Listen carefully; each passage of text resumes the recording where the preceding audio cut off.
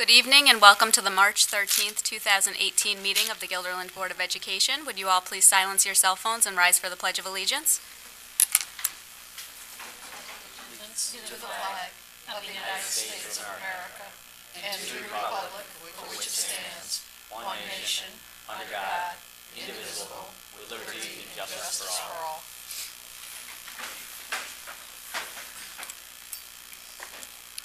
Our first item on the agenda this evening is a discussion with Senator George Amador. Thank you for coming. Thank you. Good evening, and thank you so much for the invitation, and to Superintendent Wiles and the members of the school board. I very much appreciate the invitation, and to all the administrators and faculty here in Guilderland. I really appreciate all of the hard work and dedication. You know, today was a great day in the concourse because Farnsworth was there, and they were singing their little hearts out and playing their string instruments, and the whole concourse was filled with the great music. So I appreciate it's Guilderland Day in Albany. Well, I know that the budget is on everyone's mind, and I know just even last week you presented your school budget, and as you know, the governor's proposed his budget earlier this year, and the Senate and the Assembly are set to act on their one-house budgets tomorrow, which is the beginning of the negotiations on what will be hopefully an on-time budget and a good budget. And there are several areas of concern that I know for Guilderland School District that's in the governor's proposal. The Senate, myself, share your concerns with the numbers that have already been proposed. One of those areas of concern is a statewide cap on building aid. The governor's budget proposed a statewide cap that would reduce aid if the statewide increase in budget in building aid exceeds 2 years in 2% in a year. This would unfairly reduce aid on new construction. It would adversely affect debt service on prior projects. And I have several districts in the Senate district that are planning capital projects.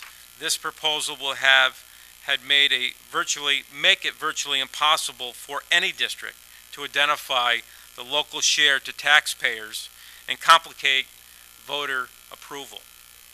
So tomorrow, as our budget in the Senate comes out, our one-house budget, the Senate rejects this cap of this proposal that the governor has in his executive proposal. Our schools need improvements. You need the certainty to be able to create a capital plan and present it to the voters for approval. A statewide cap on building aid is problematic and unfair for districts. Another area of concern is the shift in special ed costs to school districts.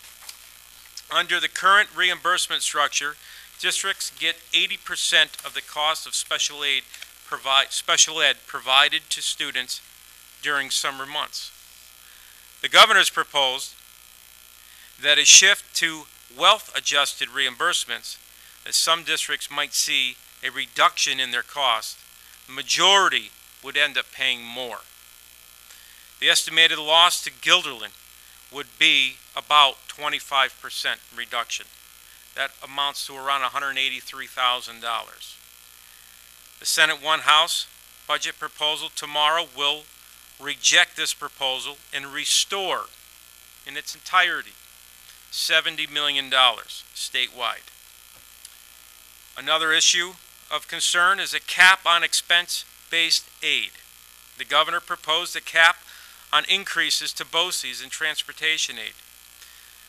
The Senate, myself, we reject this cap.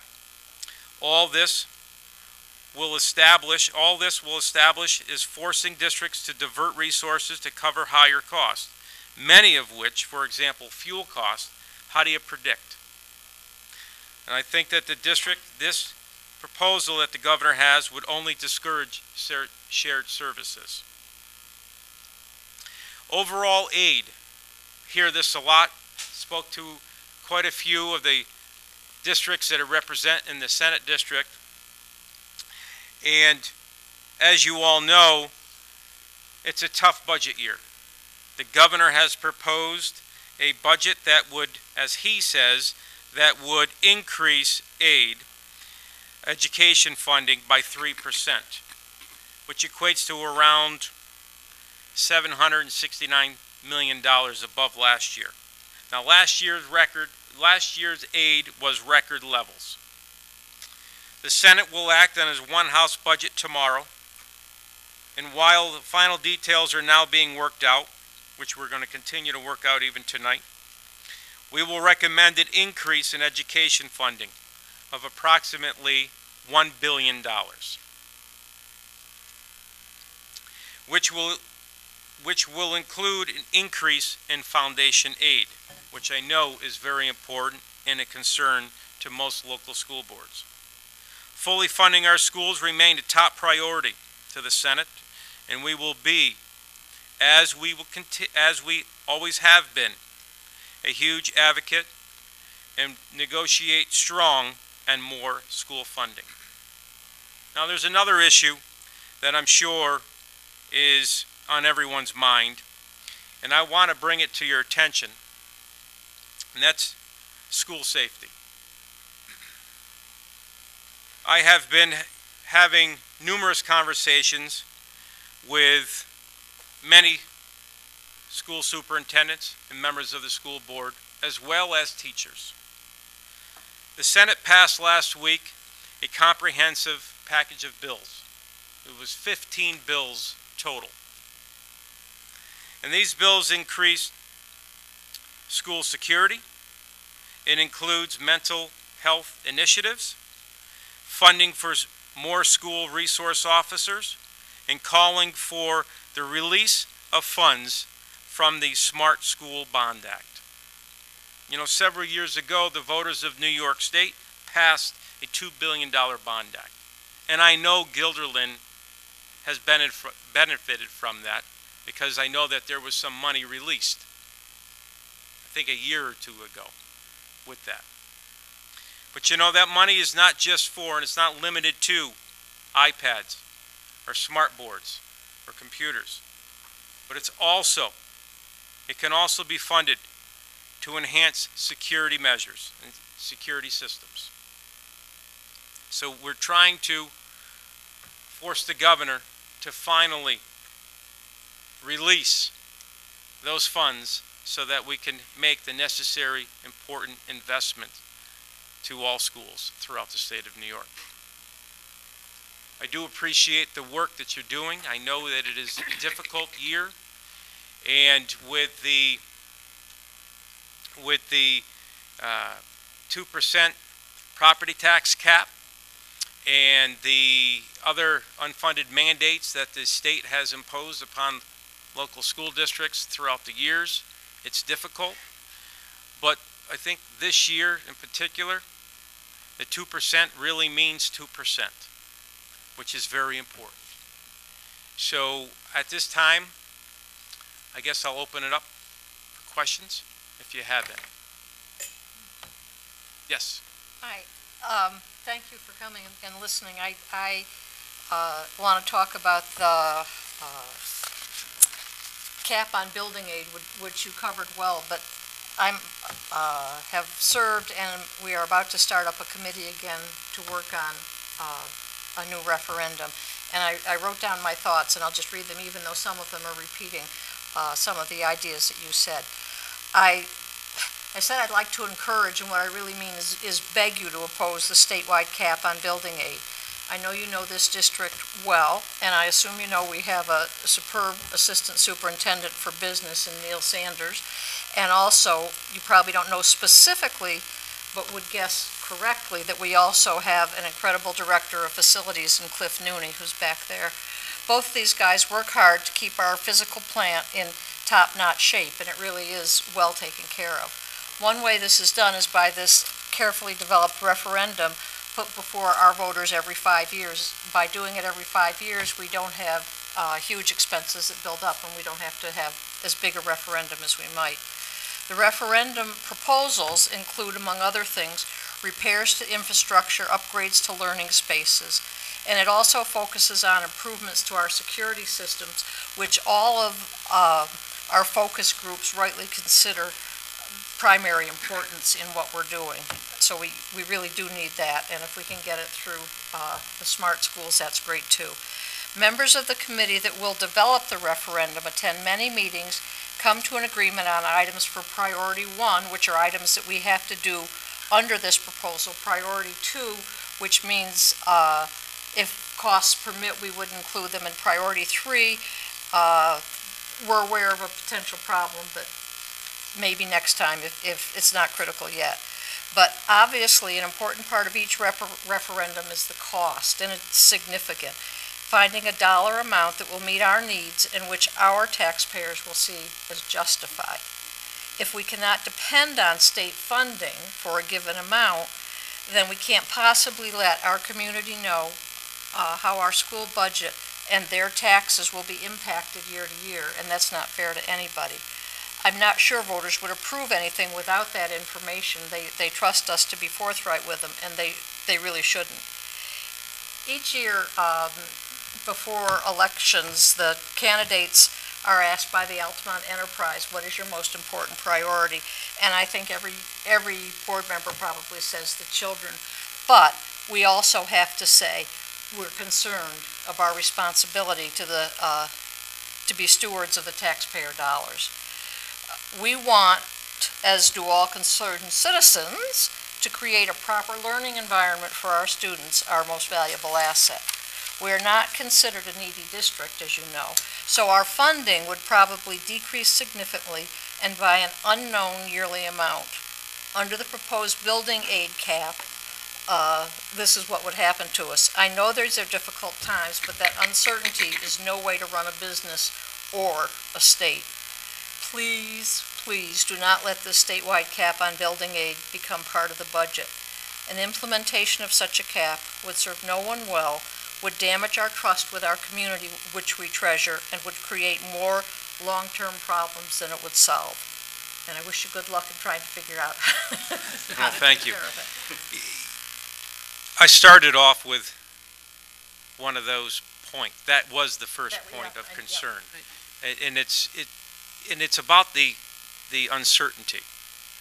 How do you go and develop your budgets without that certainty, knowing that all of your aid, it's depending on what the school runs show, right? What the requirements, what the mandates are, and looking at what the local tax levy is. So you have very strict parameters. And so when the executive in the state proposes, and he says that education is a top priority, and we have demonstrated in the legislature over the last few years, dealing with the issues of eliminating the gap elimination adjustment, with trying to properly, finally bringing more equality into a very difficult formula that most everyone in the room, maybe one or two of you probably understand the school aid formula. If so, what are you doing here? You probably need to launch a rocket ship somewhere.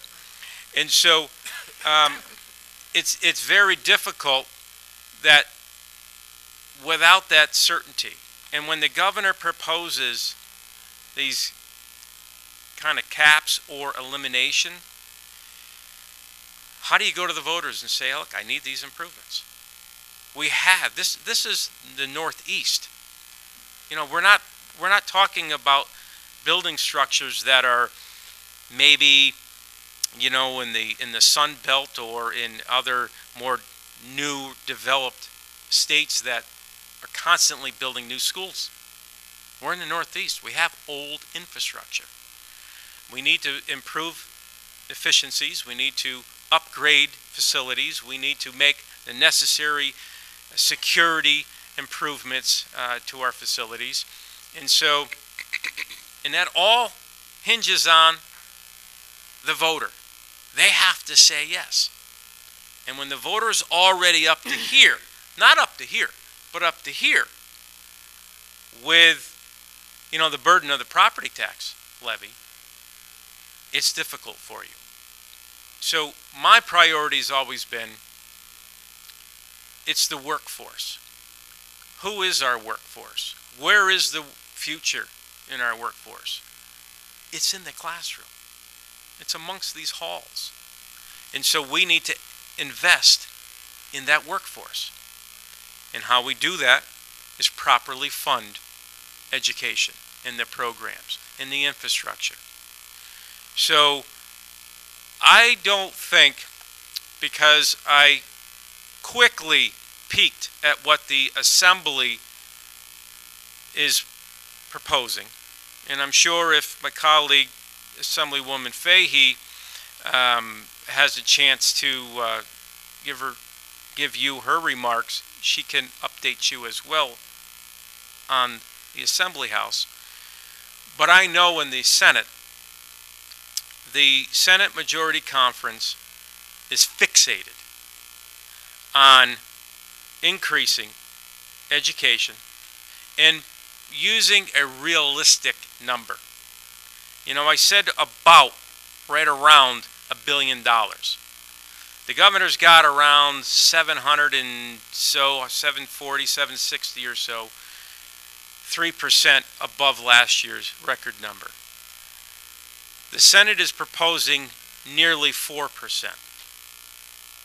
Pretty significant. But we face some big kind of struggles and hurdles. The governor says $4.5 billion deficit. We believe if you stay within the spending cap that we have, a 2% spending cap, then we got about $1.6 billion deficit. And we can make it up, and we've demonstrated with projection of revenues coming in that we can close the budget gap as well as properly fund the priorities that should be. And one is education. So I don't think it's going to be a real hard lift on this one issue to reject and to have also the Assembly Majority Conference on board as well, because they love to boost up school aid as well. And so I think that it could be a win-win. And when you have both houses on the same page, it's a good thing. Anyone else?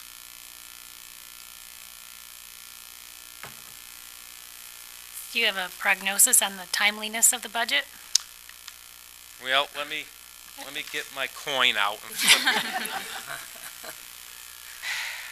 Today we were told that we will have plans to probably work through, some of the religious holiday days, not so much on Easter or on the Passover, but more so on days that are going to come up to those holidays. I think we're going to have an on-time budget, but who's splitting hairs? One will say, a reporter may say, well, you were 2 hours late, so officially you were late. Meanwhile, we still did it when it was April 1st or March 31st. So, Or take a couple hours. I think and should it be on time? Yes. Will it be on time? There's a real good possibility. Real good possibility. We'll work with that. I think so. But and it's good because last year, look what happened last year. How many times did we send you school runs? And they were estimated school runs, right? And how can then you really know what are you looking at? I mean, this is just pick a number out of the sky, I guess. This year's a little different. So it's a good thing. Any other questions? Tim? Yeah, I don't have prepared remarks, so I usually don't. Now I wish I did. I'll be winging it a little bit, but I know there was a recent article in the Schenectady Gazette about a report on the opioid abuse problem, and you had some very excellent quotes in there about that. And I guess when you look at the whole topic of school safety, I think that the opioid problem, the heroin problem, kind of rolls into that because it does have such a big impact on our schools and on our communities.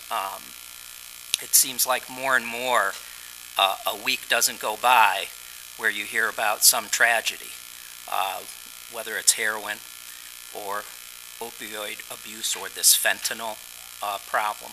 So I guess I would just make a plea that maybe this can all get rolled in, and I know this is a pet project of yours from what I read.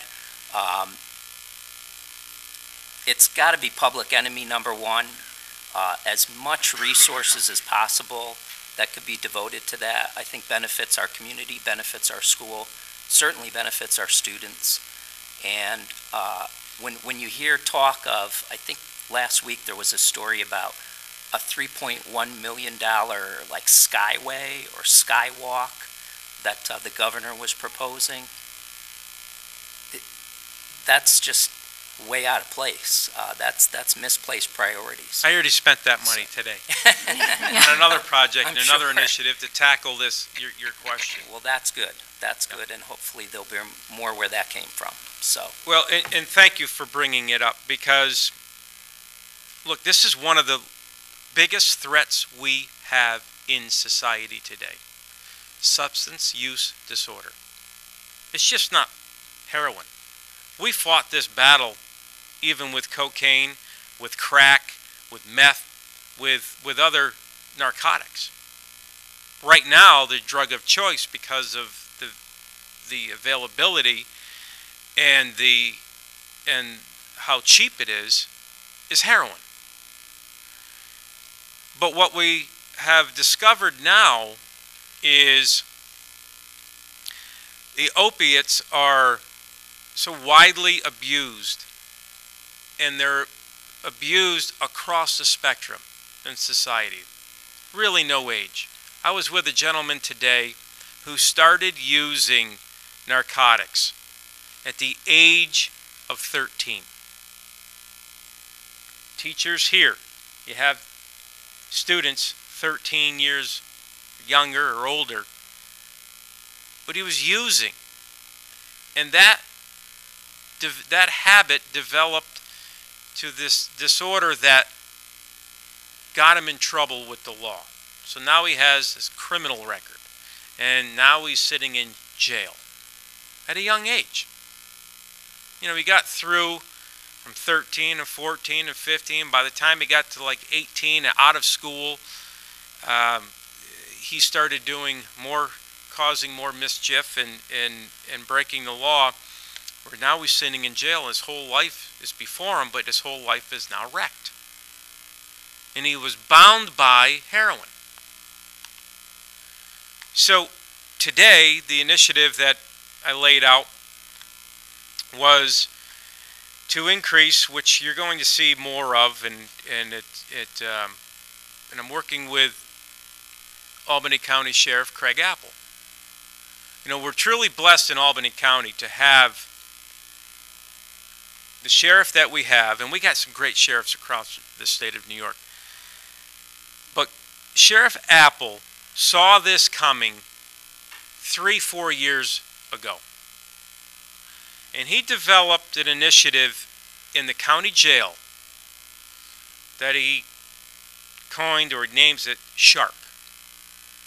And he designated a section of the jail for substance abuse disorder, for treatment and recovery services and transitional counseling and services. Completely voluntary on the inmate and the population. But when jails are, the population of jail or prison,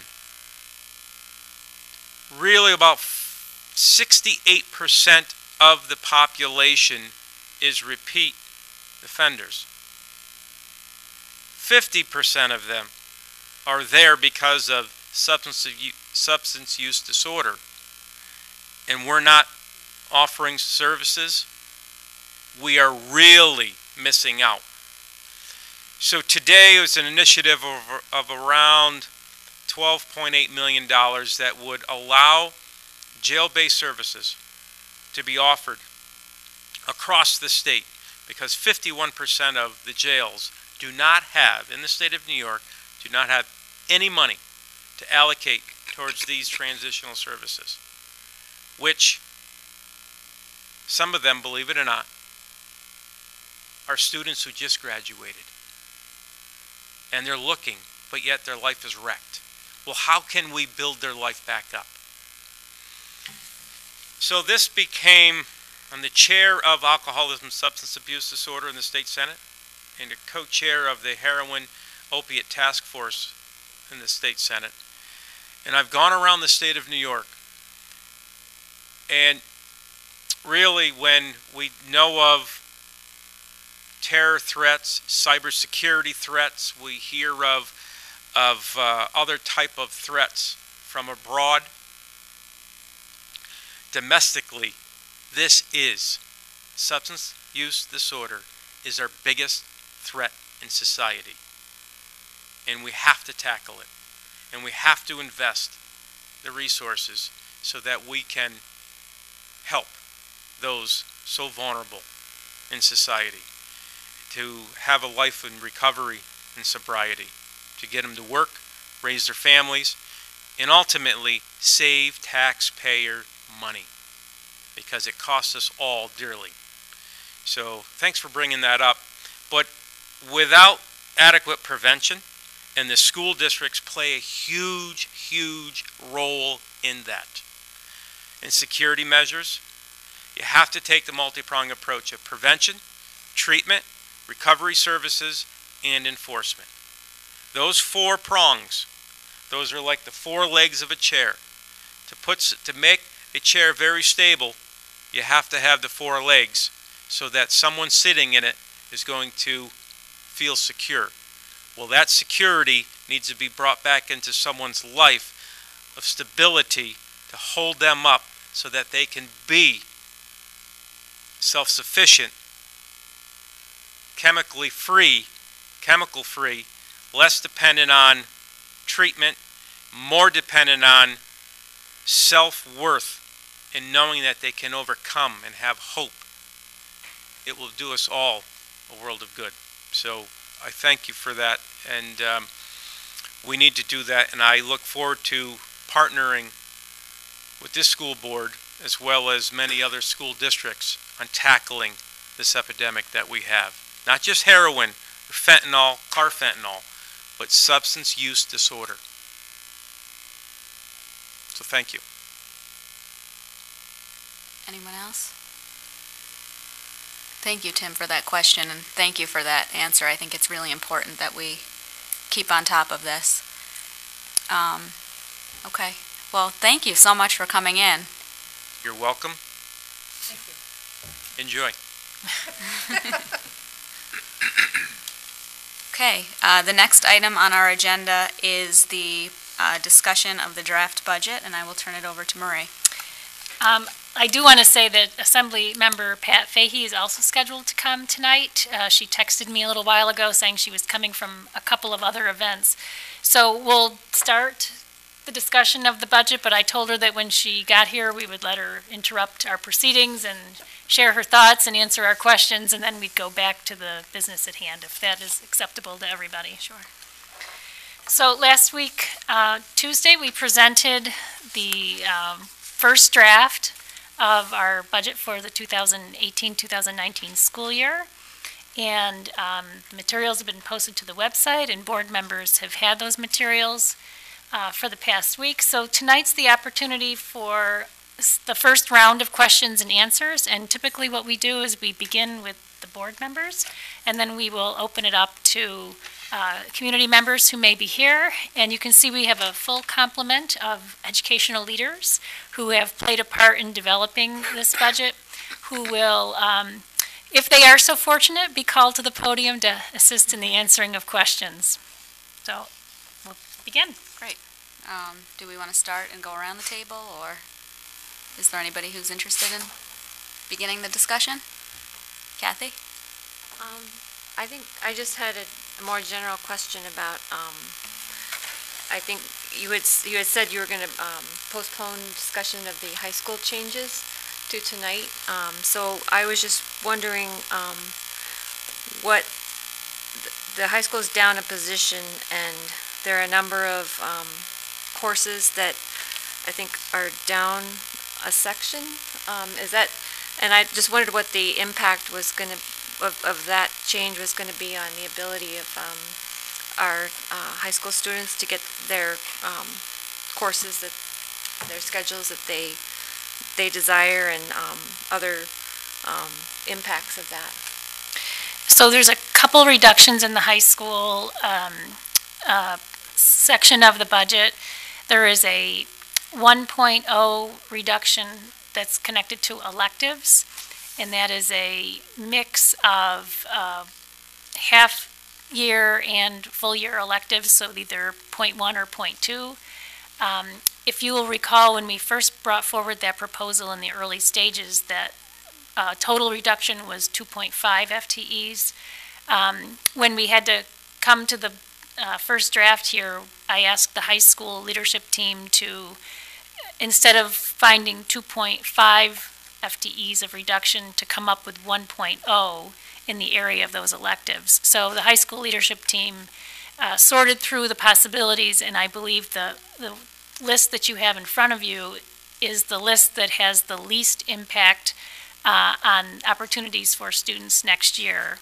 There's also two reductions, a percentage of an FTE in physical education and a 0.1 in health education. Those are driven by enrollment at this point.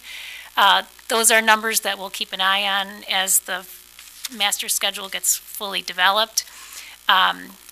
If our numbers hold, it should have those last two should have no impact on student scheduling, although it might create some challenges in balancing when students have their science and when they have PE. So that's a master scheduling kind of thing.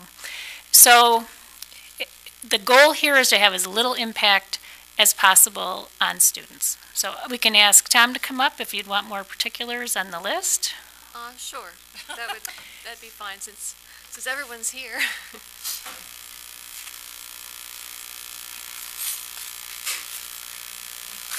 Good evening. It really depends upon a particular class that you're talking about. Well, I noticed that you have reductions in business, and I think that, was that opportunities for students to take internships, that sort of thing? The business classes, the reduction there, we are able to shift things around and cover that, so it shouldn't impact any students as far as their selection to be able to do it. Some classes may have larger class sizes than we would have normally run. So Tom, that was the 0.1 school to work, I believe, is the one. Right, but we're, Lori, I don't think Lori's here, but yeah, Lori's plan was to move one of the teachers from one of the elective courses to cover the school to work course, and we would just have a higher class load in the electives. And we're still waiting on some of these numbers and scheduling.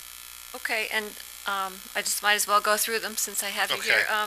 So you have a 0.2 reduction in AP Computer Science.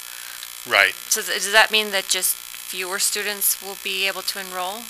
I think that impacted a few number, 9 students, yeah, 9 students.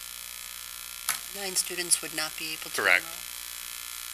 So how, I'm sorry, I need to clarify, from requests that are right now. Now, what happens when we run the schedule is not everybody will necessarily get their first selection, because they may have a conflict with something else, and they may decide, you know what, I want that something else more than this other thing, And so it's 9 right now. It more realistically would be maybe like 7 or 6, somewhere along those lines. Okay, and you have, was it psychology? .1 reduction? Yeah, and I think we can absorb that with higher class sizes. And I think a reduction of .2 in art? Art is the same, we would be able to have a little larger number in the studio art program. Okay, and .2 in AP English? And that, again, we'd have higher class sizes. I don't think it impacted any students. Okay, and then it was, the other was a focus coordinator? Correct. .2? That was a position, I think, about 2 years ago that we added into the budget, 2 or 3 years ago. And that was to assist with some of the programming that Focus did, some of the volunteer things that they participated in. Most board members go to the luncheon that they have. So that coordinator position would go away, and it would fall on administration to kind of pick up that aspect of it. But split between administration and some that the TA does within the Focus Lounge area. Okay, when you say higher class, like larger classes, I mean, are you, like, what would it have been, like, roughly before, and how much do you think the class size will increase? It depends on the class that you're talking about. I know Mr. Finzel has his chart popped up right in front of him, and I don't know if he wants to talk about the AP, for example, what it would have been and what it goes to. Hello. So for next year, I had planned on creating 4 sections of AP language, and again, because it's a very writing intense course, that would brought down the class average to 21, which I think that's appropriate with regard to research, along with good class ratios to provide adequate time for students in writing instruction. So given the budget conditions, we can reduce our AP language sections by 1 section to 3, which is what we currently have right now, and that would increase the class size from 21 to 28, 28 and a half. So in a writing intensive course, obviously that's not desirable, because it's a lot of papers for the teacher to read, and a lot of maybe the kids need some assistance in their writing. Correct. So that's not a desirable.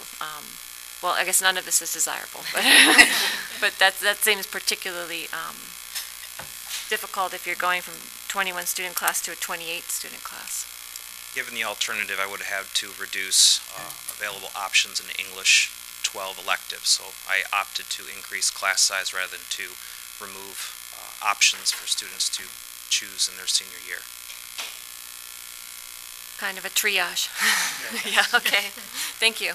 And I think that's pretty consistent throughout the departments, is that's the way we would look at it. Rather than remove options for students, we would rather at least offer those programs, but there may be more students in them. Okay. Well, thanks for the information. You're welcome. So I noticed we had Assembly Member Pat Fahey come in. If we want to take a break from the questions, Kathy, we will come back to you, if that's okay. Sure. Okay, and then invite Assembly Member Fahey to the microphone if you're ready. Thank you for joining us tonight. Good evening, and thank you, and sorry if I am interrupting, I apologize. Not at all.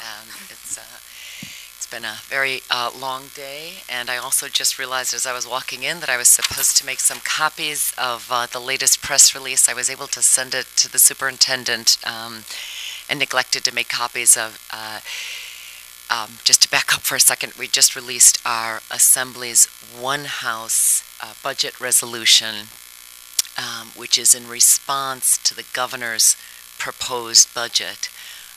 Very generally, we think it's pretty positive on a lot of fronts, but particularly on the education front. I can, if there is a few minutes, I'd be happy to run through it, and I will leave what is unfortunately my only copy. I have a number of copies of the the overall spending plan that mentions a few pieces of education, and I can leave those, and you can decide how to distribute them. I don't think I have enough for everybody here, but do you want me to just hand them back or just leave Pat, them? I have what you sent to me. I can easily just email this to everyone at the table and the administrators Okay, and those who are in wonderful. the audience if And you're I interested. apologize because I really had intended to make copies, and it's been a very hectic day. Aside from releasing this one House budget, we also reappointed 2 of the regents today, so we had the regents' votes. We did a lot of women's health issues. It has been a whirlwind, and this is my 5th event this evening, and I just left there at after 6 o'clock tonight. So it's what we call a session day, so it is a lot of juggling. So forgive me, but I'm winging it, although I feel like I do that most of the days.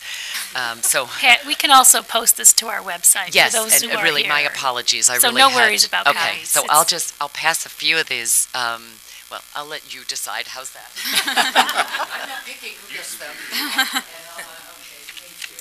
But this is what I'm going to just use right now is that press release is more about the budget overall, and it's just a summary.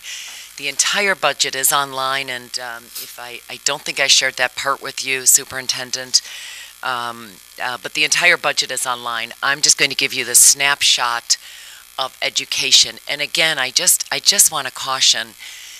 We've worked really hard to get to this place. As you know, this is, I guess I should just start with, this is my 6th budget, my 6th year in the Assembly.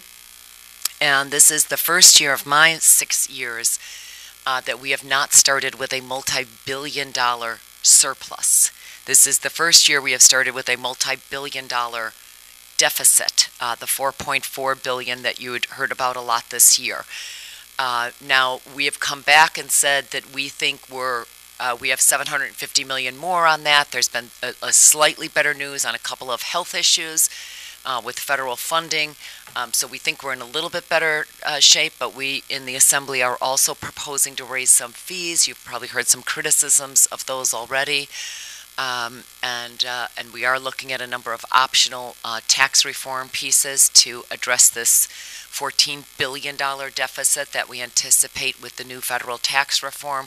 So to say that it is a fluid situation would honestly be an understatement. I think this is one of the most complex budgets that we have proposed.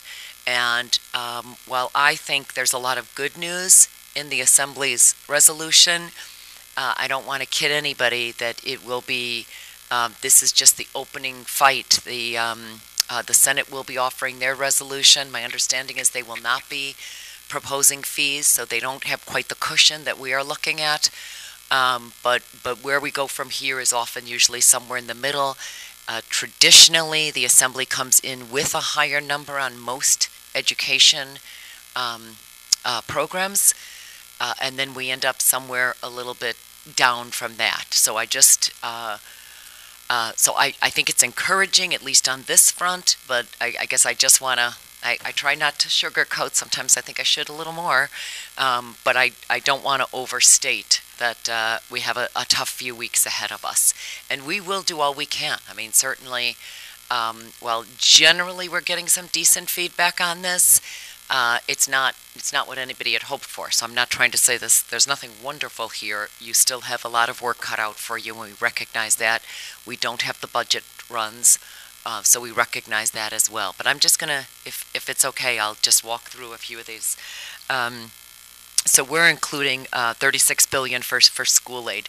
What that includes is an increase of $1.5 billion, or 5.9%. Over the last school year. So that's a pretty big number if you think the governor of the governor's number, which was at 3%, but the rest of state government is held under 2%. So it's a pretty decent number.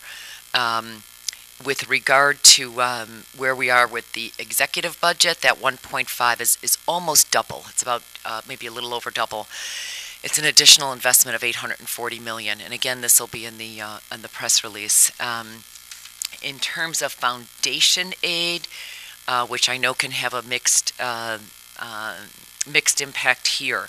But of that 1.5, 1.2 million of that 1.5 will be in foundation aid. The foundation aid will bring all schools to at least 50% of what they were owed on the foundation aid. And it also includes, within that 1.2, there is included money for community schools, 50 million, but there's additional money for community schools as well as $1.5 million for mental health. There's also a relatively, well, I think it's a new program, $7 million for supportive schools to help implement the Dignity for All students. As you know, a lot of that has been very controversial. The numbers have been, not all school districts have been complying with it, so it's an effort to help school districts, and as you know, the reporting requirements have changed on that, and I certainly have a bill on that, the Jacobs Law that you may have heard of, and while that is not moving, this is an effort to try to address some of that. There's also an additional $50 million for pre-K and $15 million for English language learners along with homeless students. That, you'd have to tell me how much that may or may not help you. We've restored $1.5 million on adult literacy, and what I hope will be decent news for you, we have rejected the proposals, the governor's proposals to reject the state caps, the reimbursement caps on transportation, on building aid, and on BOCES aid. So we think we didn't accept virtually any of that. I think I named them all. And we, sorry, I'm going back to a letter. The Upstate Democratic Caucus also weighed in to try to fight some of those changes. So let's see, it was the BOCES cap. We also eliminated the cap on the retirement, the teachers' retirement fund, and if I'm saying that right, and then let's see, I think I've named them all. I feel like I'm missing one, but it's building aid, BOCES, and transportation, and Special education? the summer. The summer school special ed. Yes, we have fully restored that. That was $34 million. The teachers' resource centers have been fully restored. The money for the 4201s, I know that doesn't impact you as much, but that was fully restored. We also put in $2 million for museum education. Let's see, I'm just flipping through here on a few others. I think that's some of the major ones, but where we could, we restored it. Again, that could set us up still for a fight, but at least it gets across the desire that we are rejecting a number of the governor's proposals there. I'm just flipping through a few of my other. We also did pretty well on higher education, and I know that is impacting a number of students, particularly with the Excelsior program. So we've done quite well there. I think that about wraps up the bulk of where we are on funding, and of course we don't have the school runs just yet. I don't know if there's any quick questions in response to that. Again, this has to be balanced against the entire budget. This has to be balanced against the fees. Those fees are controversial. If the Senate really fights and rejects all of those, the main fee, which is controversial, I'm not going to kid anybody, just a year ago, we passed transportation, the Uber, Lyft, the TNCs, Transportation Network Companies. We authorized those in New York for the first time. This year we are coming right back. Amazing how fast a year can be. But there will be a fee in New York City of every ride. We'll have a $2.75 additional fee on it, and throughout upstate it will be a $1 fee. Those fees are helping. A lot of that is going to go to roads and bridges as well as upstate transit, but it's those types of fees that you will see to try to raise some revenues and keep the pressure off of other programs. So Whether those prevail, if some of these proposals do not prevail, that changes the overall number. But the bottom line is it is overall 1.5 billion. And I do hope that will help. I think it goes in, I want to say it's, we retained is it 100% hold harmless? What have we had before? I'm sorry, I'm suddenly drawing a blank, and I didn't bring my other notes in with me. What do we normally do on the formula? We have 100% hold harmless, or is it 90%? I'm not sure. Yeah, I'm sorry. And my other notes from a couple of days ago are in the car. But there are lots of notes and lots of papers. I was trying, but there is the hold harmless. So I would like to think that we won't see anything worse. I know the formula throughout my district has varying impacts, but overall we think this is good news. We are going to work very, very hard to hang on to it. So sorry I raced through that, and I'm very sorry I don't have paper in front of any of you.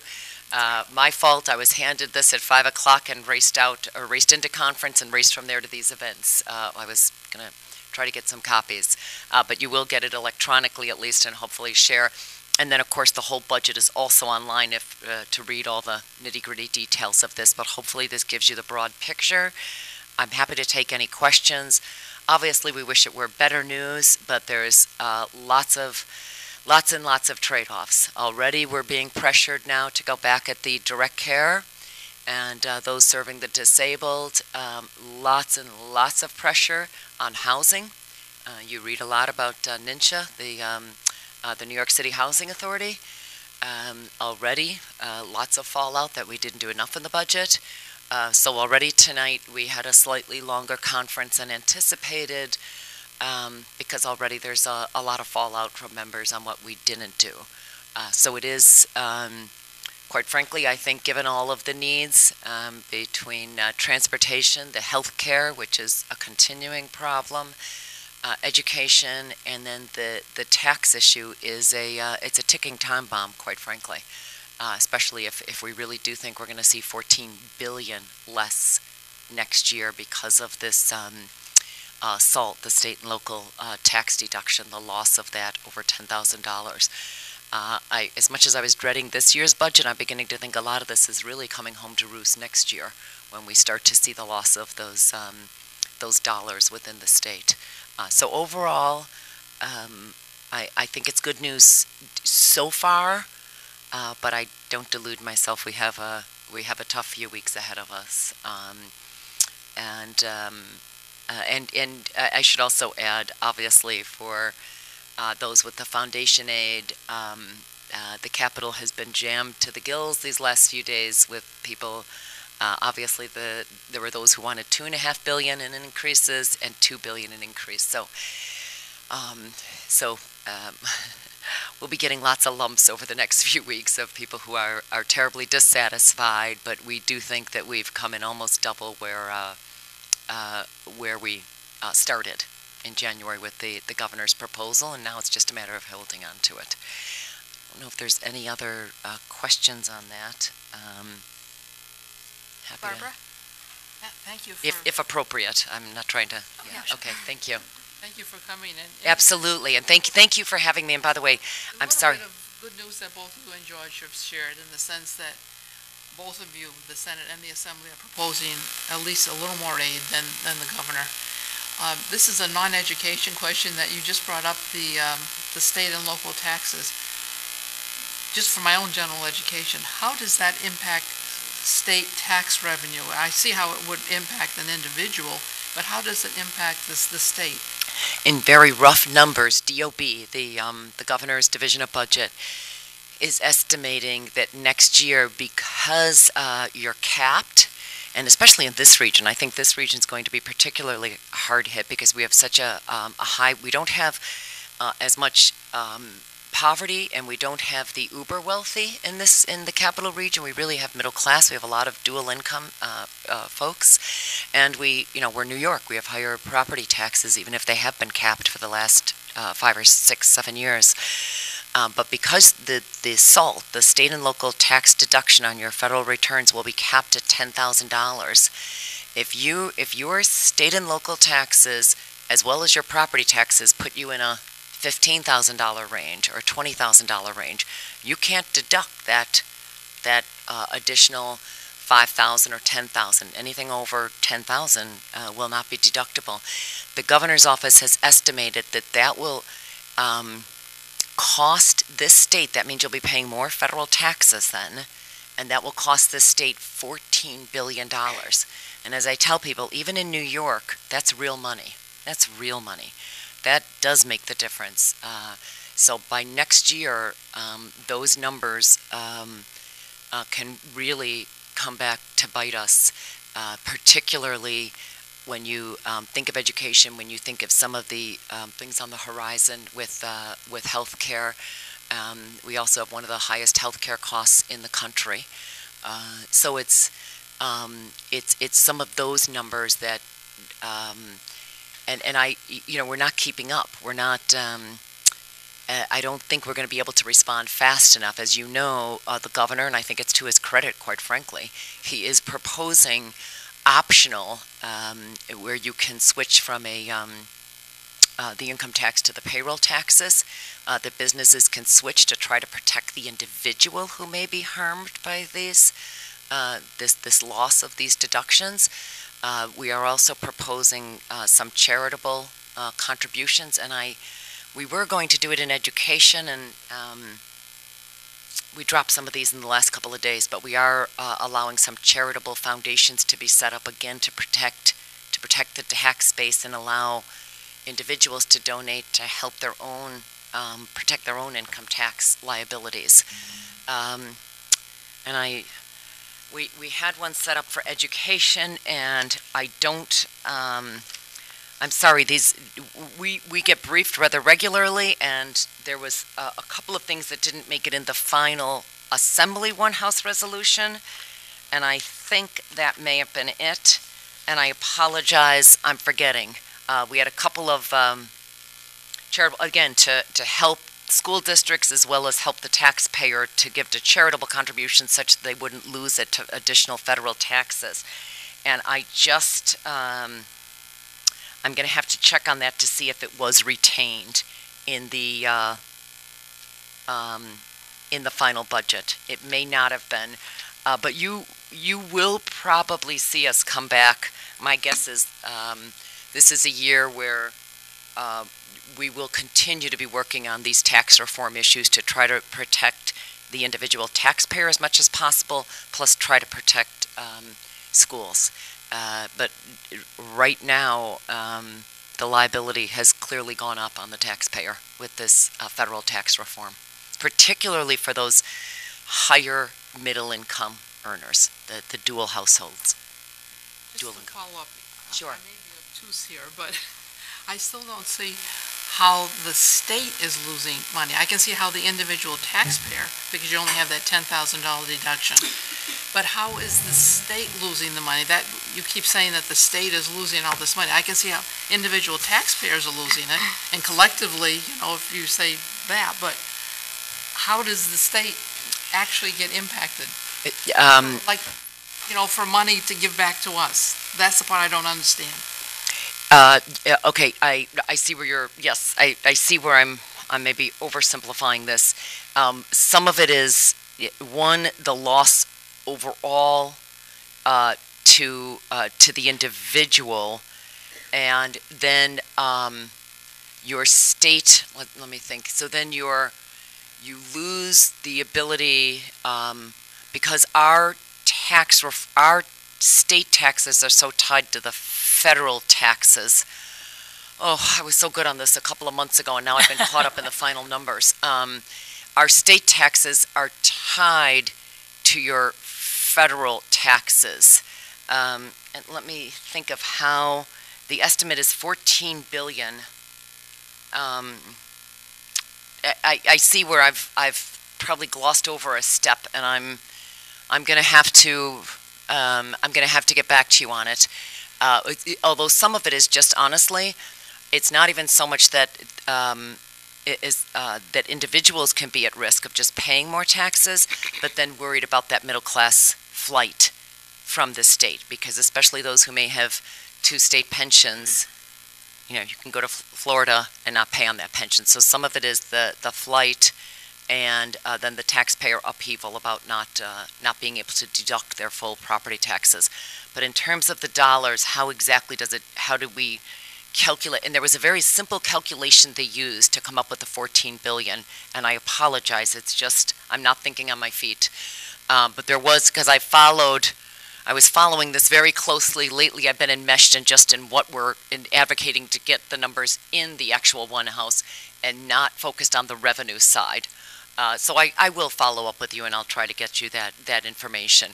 To say it's been fluid is really an understatement. Even these charitable deductions that we were looking at for school districts and even for local municipalities, and I think all of those have dropped out in the last couple of days. So it's been hard to keep up with which version. I'll be home looking at it again tonight as well. I've got the whole book.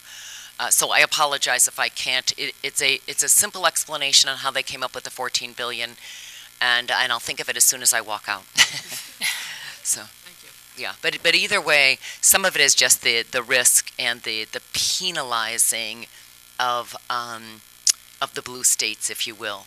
Those of us that spend more on education and that do tend to have the higher property taxes. So it's there will be continued efforts, and I think it will go on past the budget process. Even if we adopt the budget at the end of this month, we will still be looking at the tax code and trying to protect the taxpayer. And as you know, there's also a slew of lawsuits over this because it is also a double taxation, because generally you are able to deduct all of your state and local taxes.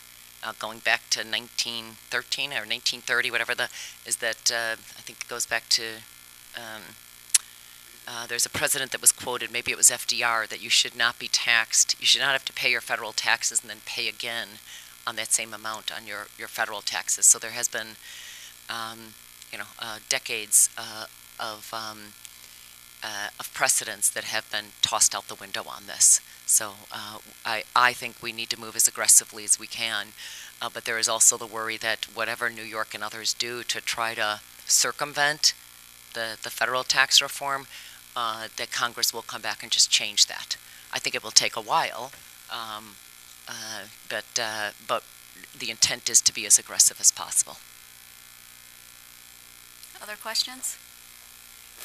I just have one. You mentioned an increase in funding for mental health, which I think is critically important that people have access to those services, and I was hoping maybe you can elaborate on the use of those additional funds. It's $7 million right now. It's generally just listed as improving school climate, safety, and implementing Dignity for All Students Act, which was something passed a few years ago.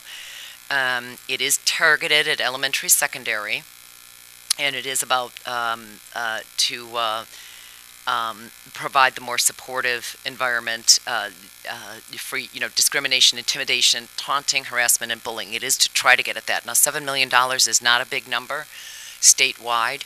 As you know, in response to the latest massacres, there are also a number of school safety proposals. We are seeing more of those in the Senate proposal, and right now you are not seeing those in the Assembly proposal. I think as we conference over the next few weeks, you will see a little bit more on school safety, while I think there is a need, even just for capital money, for increased school safety measures, I will tell you I have been on record saying I'm not going to support those until we also see some of the gun safety measures packaged. In other words, what I don't want to see is that those who are only talking about school safety, which we have heard a lot of in the state Senate, I don't think those can be standalone. I recognize the need, and I'm happy to support some increased funding there because I do think there's a need, including just for capital investments for more cameras, some metal detectors, whatever school districts decide they need. But I don't want what we have seen happen too often, and that is that we think we take a vote and say, well, we're going to give you a few million more on school safety, and abdicate our what I believe is a need to also address some gun violence issues. So while I haven't seen the final Senate one House proposal, they have not. The Senate has not issued theirs, and I missed Senator Amador's presentation. But I think you will see, in addition to some of the mental health monies, you will see some around school safety, and maybe some mental health issues addressed with that. The only concern you'll see coming out of our side is that a general opposition until it's packaged with more aggressive measures. So listen, there's always more we can do. There's a lot that we've done. Again, increased dollars, which is in the sheet that I did pass out on opioid and drug treatment, and mental health, I think, goes right with that. But the needs, I quite frankly don't believe we're even beginning to address the need that's out there, and I'm happy to take back, happy to listen to any additional needs here. But I will say, everywhere I go, doesn't matter what the school district is, we are hearing a real outcry for mental health dollars and services and counselors, guidance, social workers, right across the board. And I have to assume that's where you were heading, and noting the need here as well. Yep. Yeah, I commend you for it. I know we did put some money in last year for school health clinics, and I know a number of schools, while they may not be doing full-fledged school clinics, they are looking at school mental health clinics, like Bethlehem, for instance. I think just last year opened up a partial one, again, just for mental health and just to address the family needs there. So I know some are going with full-blown health clinics, and others are just trying to zero in there. So I know there is some money. I don't think we've put any additional increases there this year, but I'm happy to check back on any of that. Yeah, thank you. I think, are we trying to move towards a clinic? So we have in our budget $35,000 because the Capital District BOCES is partnering with Parsons to help establish mental health clinics in schools. So we will be, we're doing the homework on that right now. So it's a BOCES service, and we're hopeful because it is a need that we have.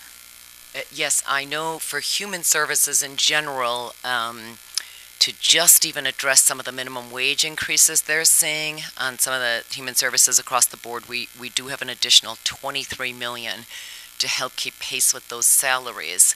And just saw the head of Parsons in Northern Rivers this morning, actually, at a press event.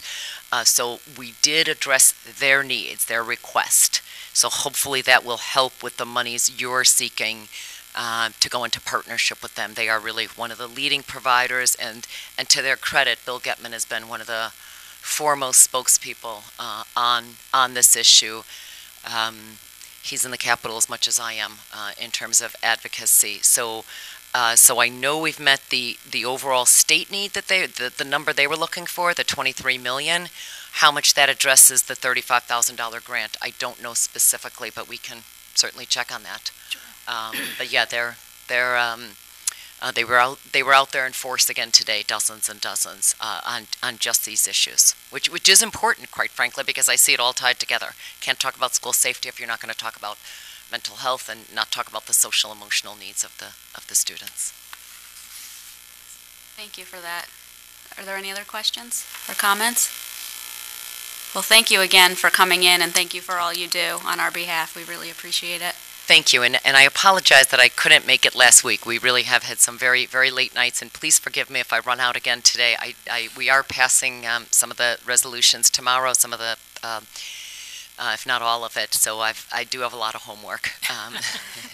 We support homework here. We support homework, yes. So, but I'm always happy to take questions, always happy to be a resource, and as we move forward, always happy to come back. So thank you for your advocacy. I think it's wonderful when you send the students up and every year we meet with the students, so it does matter, and I think it's a wonderful experience for them. So please keep working with all your associations, whether it's the school boards, the administrators associations, the superintendents.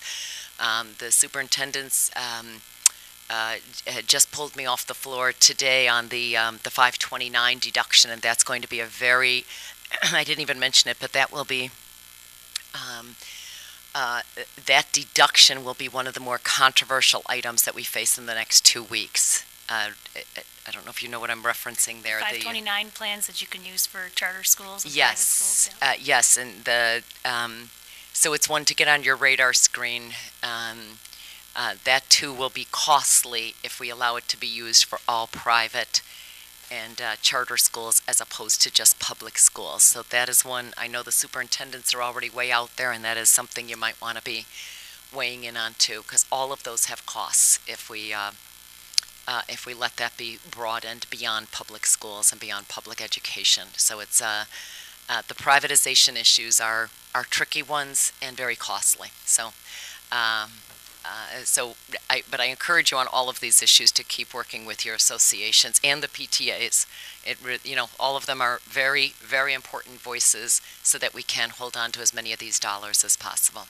Thank you. Thanks for having me, and I really appreciate you allowing me to interrupt like this. Thanks so Thank much, you. Pat. Thank you. Okay. Yes. I have a question. Barbara. Oftentimes when we have our meetings, we have public comment at the beginning so Yep. people can go home. Do you think we could interrupt our sharing and let the people speak first? I have no problem with that. Does any, Can I just ask Kathy? one question first? Because I think it might be relevant to public comment. Can you just remind me what our class size guidelines are for the various grades? Like, I know we have a range of guidelines, and I can't remember exactly what it is. So K2 is 18 to 23. Grades 3-5 is 21 to 25. 6-8, I'm going to forget, is 20. Damien, I'm looking at you. Mike Laster, do you know? No. And then high school is 15 to 30. That's in our contract. 24 to 26. Thank you. Thank you, Jody. 9, 12, 26, 27. Thank you. So I know there's been a lot of questions about class size at the elementary level based on the budget that we released last week. So why don't I anticipate some questions and just talk through where we are with all of that. So I want to again say that the budget we released last week is the first draft of the budget, and the class sections are set strictly using the numbers that I just defined, particularly at the elementary level, the K2 being 18 to 23 and 3-5 being 21 to 25. So Neil Sanders each year does a projection of our subsequent year enrollment, and for this first draft of the budget, we strictly use those guideline numbers. We don't massage them in any way to make class sizes bigger or smaller. We simply divide the number of children by the number of sections. So you'll see if you looked at the presentation, there are 5 classrooms across the district where we were either at the upper guideline or we're very close to it. All of those classrooms are classrooms that we will be watching over the next several weeks to see if we need to go up to another section. This is no different than we have done this any year before. We've always just used the strict guideline numbers divided in the total number of students. So should we have more students who come into those classrooms, that's when we use our unassigned FTEs. We have 5 unassigned FTEs built into the classrooms, into the budget.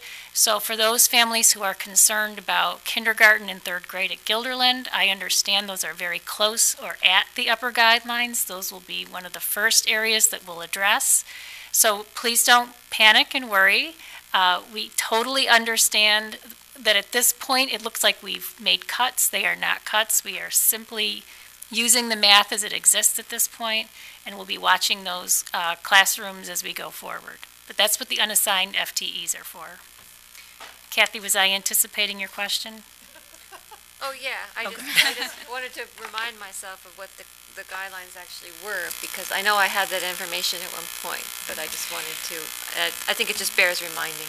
So one other thing I'll say about this is each year we put together a frequently asked question document following this meeting, and we will do a long explanation of what I just said about class sizes and how we determine them and how it gets resolved as the budget unfolds. So I guess if there's no objection, we can have the people who are here tonight ask their questions and then come back to the board. Okay, so if there is anybody, I ask you to just come up to the microphone and say your name and then go ahead with your question. Does anybody have questions that's here?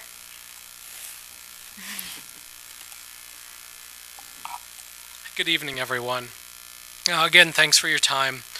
My name is George Slingerland. We have 2 children at Altamont Elementary, and Dr. Wiles did mention Gilderland, but Altamont has a class that's on the edge too. And just before we talked about the guidelines, and there's a range, I think, for a particular reason. And it seems like in the discussion just now, and with what happens, you guys don't really look at the range, you look at the upper edge. No, we look at the lower end too. Except you say, you had just mentioned before, that the ranges are 21 to 25. But what about the 21? Why is it when it only reaches the 25, does another class get considered? So right now, for example, let's just talk about Altamont. That's also on the list, so you know. I just mentioned Gilderland because I know we it's have on so the many list. letters from Gilderland this week. So right now, 2nd grade in Altamont has 3 sections, and the proposal for 3rd grade is to cut that to 2. Okay, the 3 sections have 49, which is 1 student away from already hitting that upper limit. Guideline Right. is important, not limit. So we're It's a already guideline. for the upper limit of your guideline, the upper end of your guideline range. So you're already 4 over the lower end of your guideline. Okay? And before you said this is the first draft and it's very preliminary and nobody should worry about it right now. But I think that everybody's here from Altamont and Gilliland does have concern because this just happened last year. And we spent 2 meetings, you called special meetings, there's all types of concerns. And this same evidence, the same numbers were before everyone when there was still time to do something about it, and nothing was done about it. So then you introduce a new set of logistical problems, which I'm sure everybody remembers those meetings, that it can be fixed now. So the numbers are there, and I don't think it's difficult. When we sat here last year, you also mentioned, and I don't remember exactly the numbers, but there's also a factor, an average that's used for kids that come into the district from the period where classes are actually set through the end of the year. So if you're in a situation where you're 1 student away from hitting the very upper end of your guideline prior to any of that information, it just seems silly that we're doing it again. So I guess my question is, if the numbers before you right now present the way that they do, and if you want to take it a step further, Altamont right now has the 4th grade section has 2 sections, but right now 5th grade has 3. So it's a very easy decision for everybody to cut that 5th grade section to carry the 2 over from 4th to 5th. Why isn't it as easy a decision to carry 3 sections forward? Because none of these decisions are easy at this point. We don't have all the data that we need. I mean, I think one of the things we need to do is actually understand what our revenue is. We've just heard from both our senator and our assemblyman that we don't have a state budget. So part of what we're doing at this early stage of the development is making an estimate of the money we have to spend. So at this point, we can't spend money that we don't have, or conversely, we need to look at other parts of the district where we would make reductions. So we're balancing all of those things at this point. And I guess what I would say, silly or not, is that we're leaving our options open in March. But as we get into April, and believe me, we all clearly remember the conversations from the fall, and I don't think we want to repeat that again. I'm sure that's the case. Right, and so I think a lot of us are here urging you to consider that. That's something that really should be at the forefront of everybody's minds. Because to me, the way that classrooms are set up and proposed to be set up, and I apologize that I don't know, I'm not as familiar with the Gilliland numbers, but it just seems like a no-brainer as far as proposal goes. You're losing a section, you might need another section. It's a net zero change, or could be a net zero change at Altamont.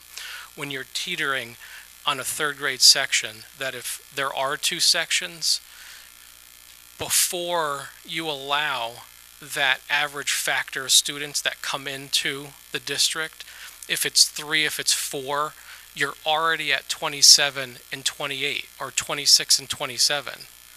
And it's not desirable. And I'm not sure I understand what the average factor is. last year when we were here talking about the numbers, somebody mentioned, I don't remember who mentioned it, but there was clearly an average factor that somebody discussed about the average number of students that would come into a grade level in our district. So if that happens, I remember it clearly. I don't remember what the number was, but there is a number of students that come in after that decision is made. We're setting ourselves up to be in a similar situation as we were last year, when I don't think it needs to be. I don't know that there is an average. I mean, we do get more students who come. We also get students who leave between now and then, especially in grades 1 and above. K, they're all incoming. And we can't necessarily predict what buildings and what grades those students will come in. So I'm reflecting back to Altamont, and we received 4 new students in the last week of August, which put us over those upper guidelines, which we could not have predicted. So our goal is to have, well, we would prefer not to wait to the first week of August, but the first week of August is really the point at which we need to decide how many sections we're going to have. Because in that week, we send letters to families to say, you know, your child is going to have, you know, Mrs. Jones for kindergarten or first grade or second grade, and the last thing we want to do in the third week of August is say, well, no, sorry, you're not. We're going to create another section, and now your teacher is TBD. So we really like to make those decisions by August 1st, 2nd, somewhere in that neighborhood. So children come and children go. We forget the part about students leaving often. But your points are very well taken, and I think we're all keenly aware of the priority that our community puts on class sizes in this district. And I just would say we're balancing lots of priorities and lots of needs at this point in the budget development process. Nobody wants your job. It's not enviable. Anybody's job. I'm just, you already acknowledged the writings on the wall, so I think it's something that we need to pay careful attention to, because nobody wants to do what we did last year again. It wasn't good for you guys, it wasn't good for parents, it wasn't good for the students. So it seems like we're in a prime position now to really think about it, to avoid it going forward again. Thank you. Thank you. Are there any other questions? Okay, so are there any questions?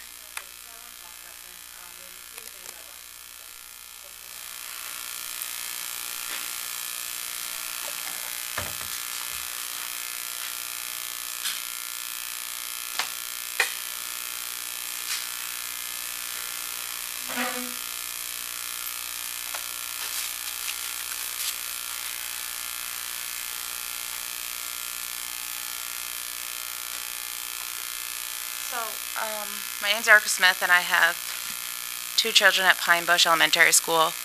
And I have a question about the reading support that we're potentially losing. So does that mean that we're going to have no reading program at Pine Bush? Or are we having, what we have there is still going to be there? Or is everything going to be taken away? No, we're not taking any reading support away. Okay. That's a request for additional reading support That we're just not gaining? that at this point we are unable to afford. I just want to make sure we weren't No. losing what we had. No, and that's the top of the restore list or the add list, That's so. all I wanted to make sure that yes. we were losing what we had. I do have a concern when we're talking about building aid money, and I know I keep bringing this up, and I know that you have this $35,000 that's not going to be there, but when I read the Enterprise article, we're in the building, we're in that business of education, and when I read that we seem to be doing land acquisition, and that's not what you're in the business of. So when I read that there's a real estate transaction between the library and the school of vacant land, I wonder why. Because when I hear about building or land caps and building aid caps, and we're trying to get real estate money or money from taxes, I'm wondering why we're not using that money or putting that land up for sale. Because if that land is vacant and we're about to have to pay taxes on it, and that was the reason why we had to transfer the land, that seems like we were shortchanging ourselves. So my question is, as a district, that land is vacant. We have to be able to maintain that land. So are we paying then to do groundskeeping on it?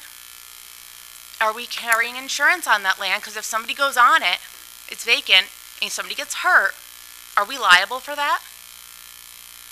What is the liability of that land? And then what is the zoning of that land? Could we have made money off of that if it was zoned business? Is it zoned residential? It is on Western Ave. It has frontage right on Western. So what is the retail or the resale value of that? Could we have made it, if it was sold, what would have we gotten back in school taxes? I just heard up here we don't want to waste taxpayer money, and we have $35,000 on a cobblestone house that we can't find the title for, that we can't use, that yearly we patchwork on, and then land that we're holding on to.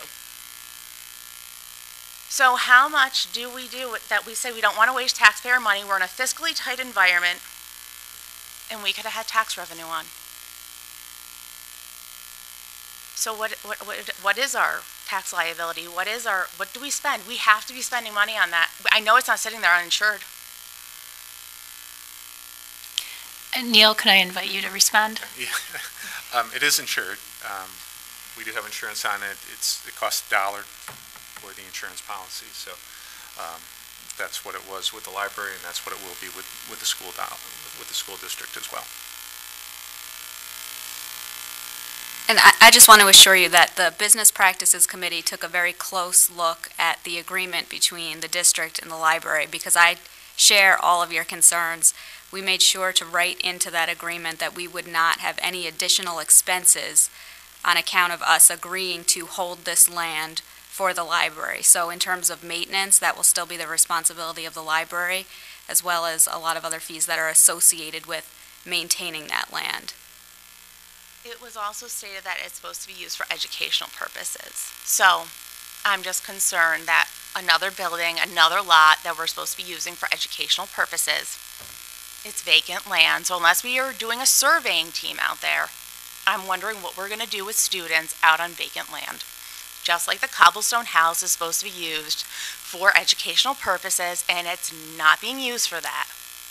So we're holding property that we're not using. And then I hear the lecture constantly that we have to be fiscally responsible for the taxpayer, as students are not getting what they need, as we hear just now. Well, we have to, don't be silly. We need another classroom, and you're kind of like laughing at our concerns when I see And it's not funny. There's real concerns.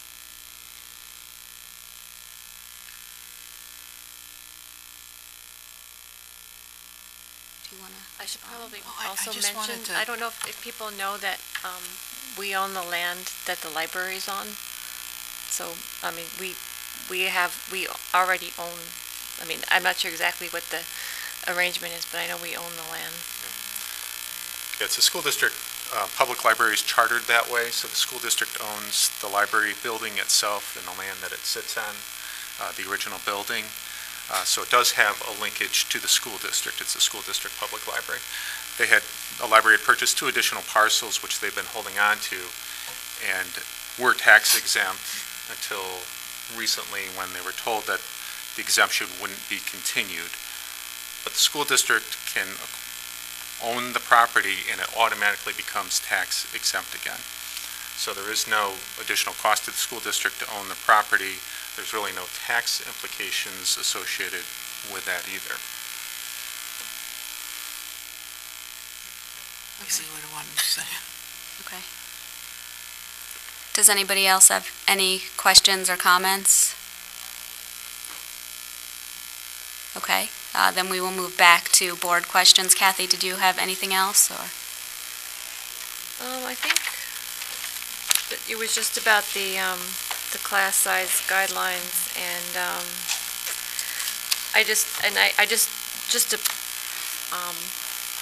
kind of tracking what Marie had said about the balancing.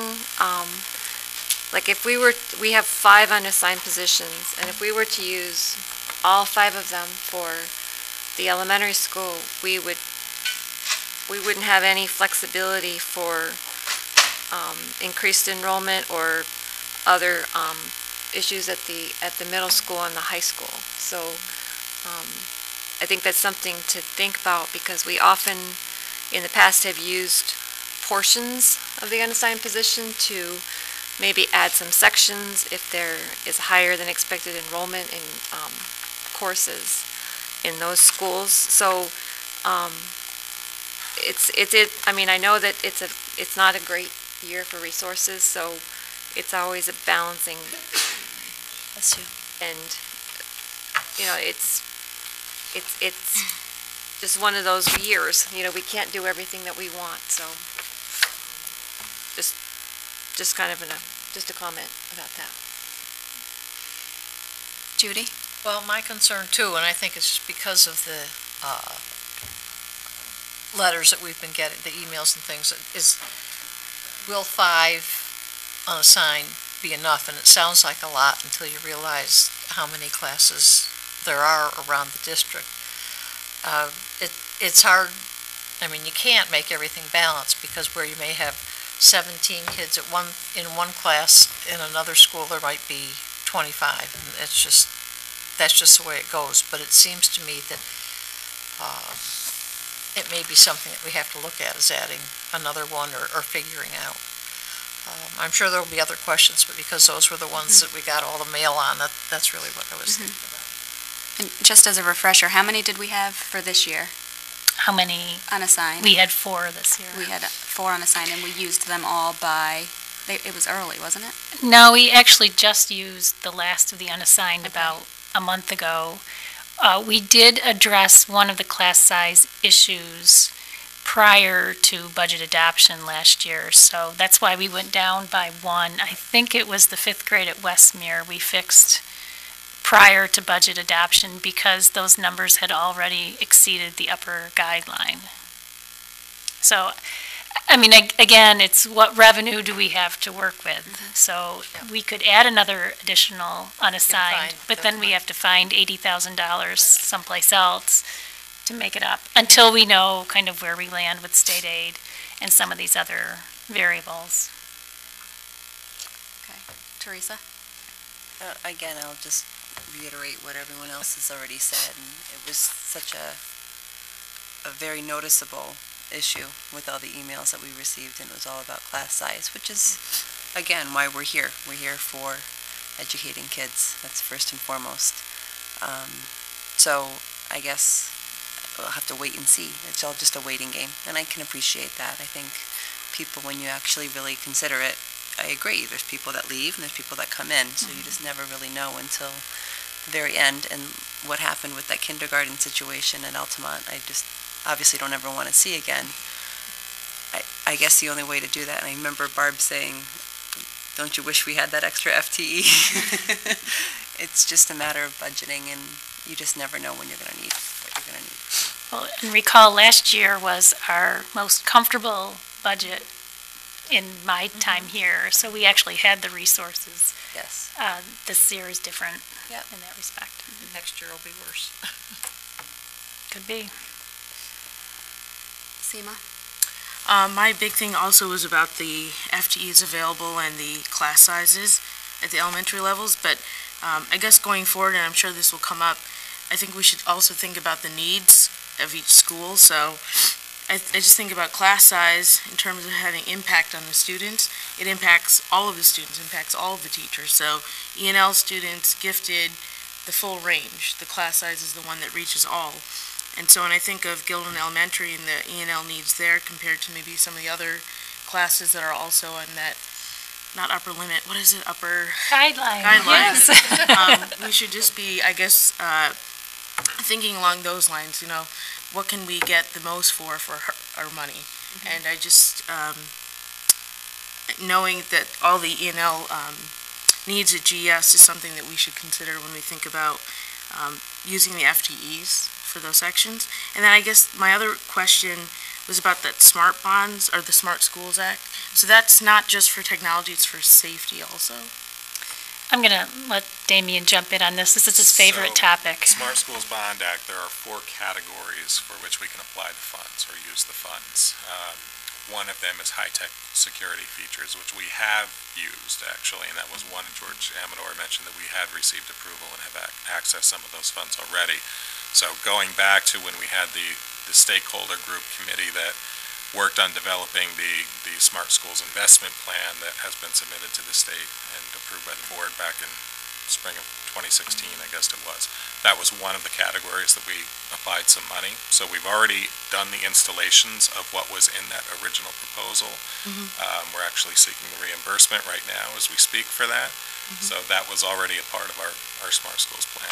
So is that mental health part of it, does that fall under that, or is that, No. that's No, completely it's separate? strictly hardware. Okay, so I know when we applied for that was approved. I remember it was like waiting. Well, there's still other projects that we're waiting okay. for. So it's not all done yet. There are several projects that are in the queue for approval. Okay. That was the first one that was approved, which was a combination of some infrastructure work, some technology infrastructure work, and then the high-tech security features, which did a lot of upgrading of cameras across the district and some software upgrades that link the cameras to our system. I'll hold off my other questions until later, because we have another one on April 10th. Is that after? That's our workshop. Oh, the workshop. Okay. Thank you. Can I just ask, I don't mean to interrupt and come back to me, but just something that you had said, Damien, about the smart schools.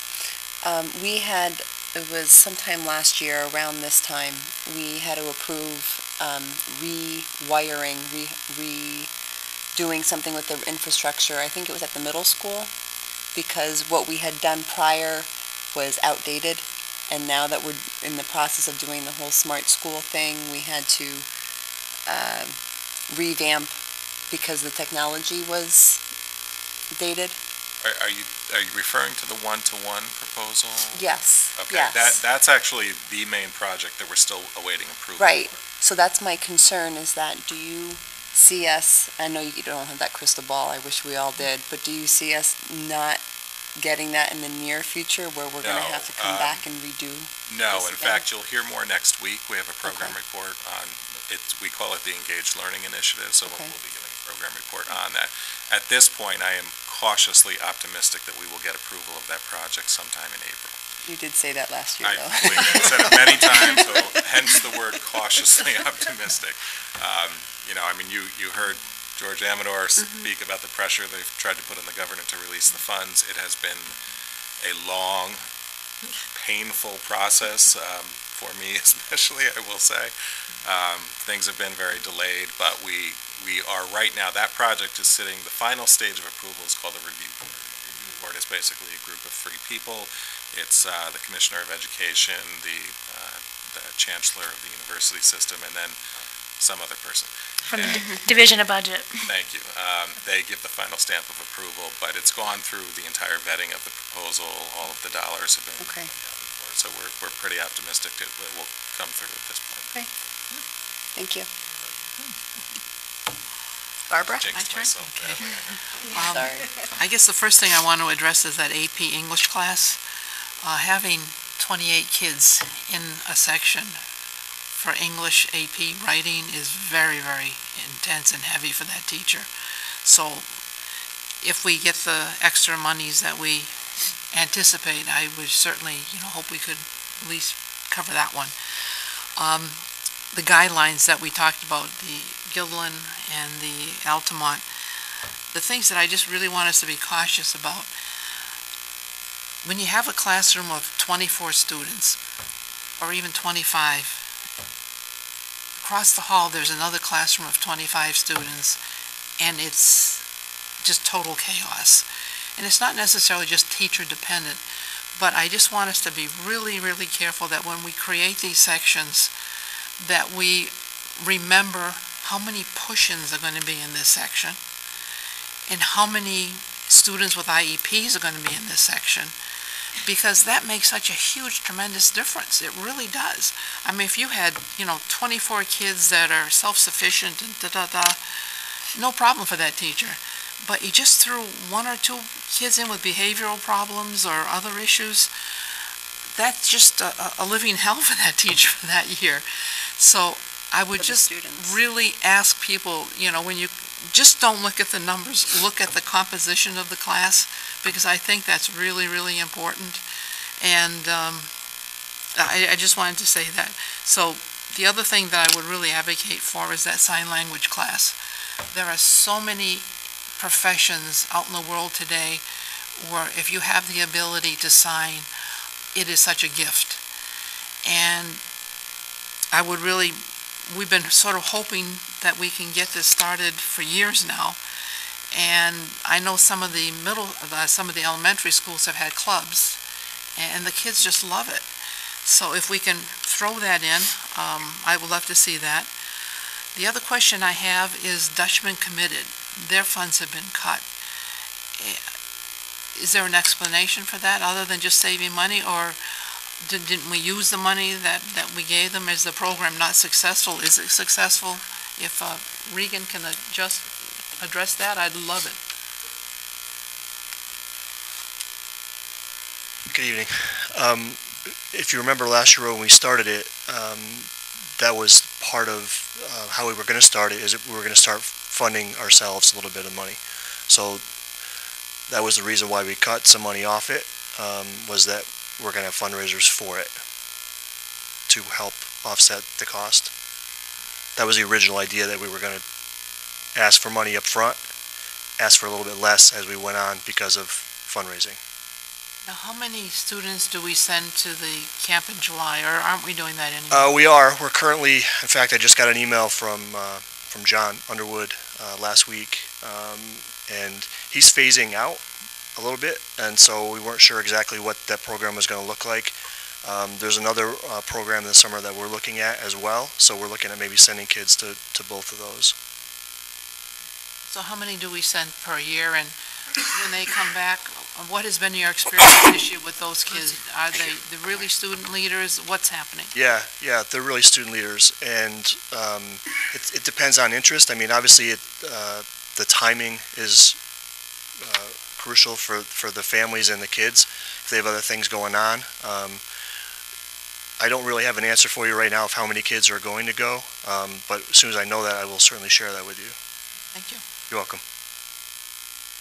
And I guess my last question, we talked about these buses at the high school arriving half hour to a little bit more early, and we said we would like to do something about it, but we didn't put any extra buses in the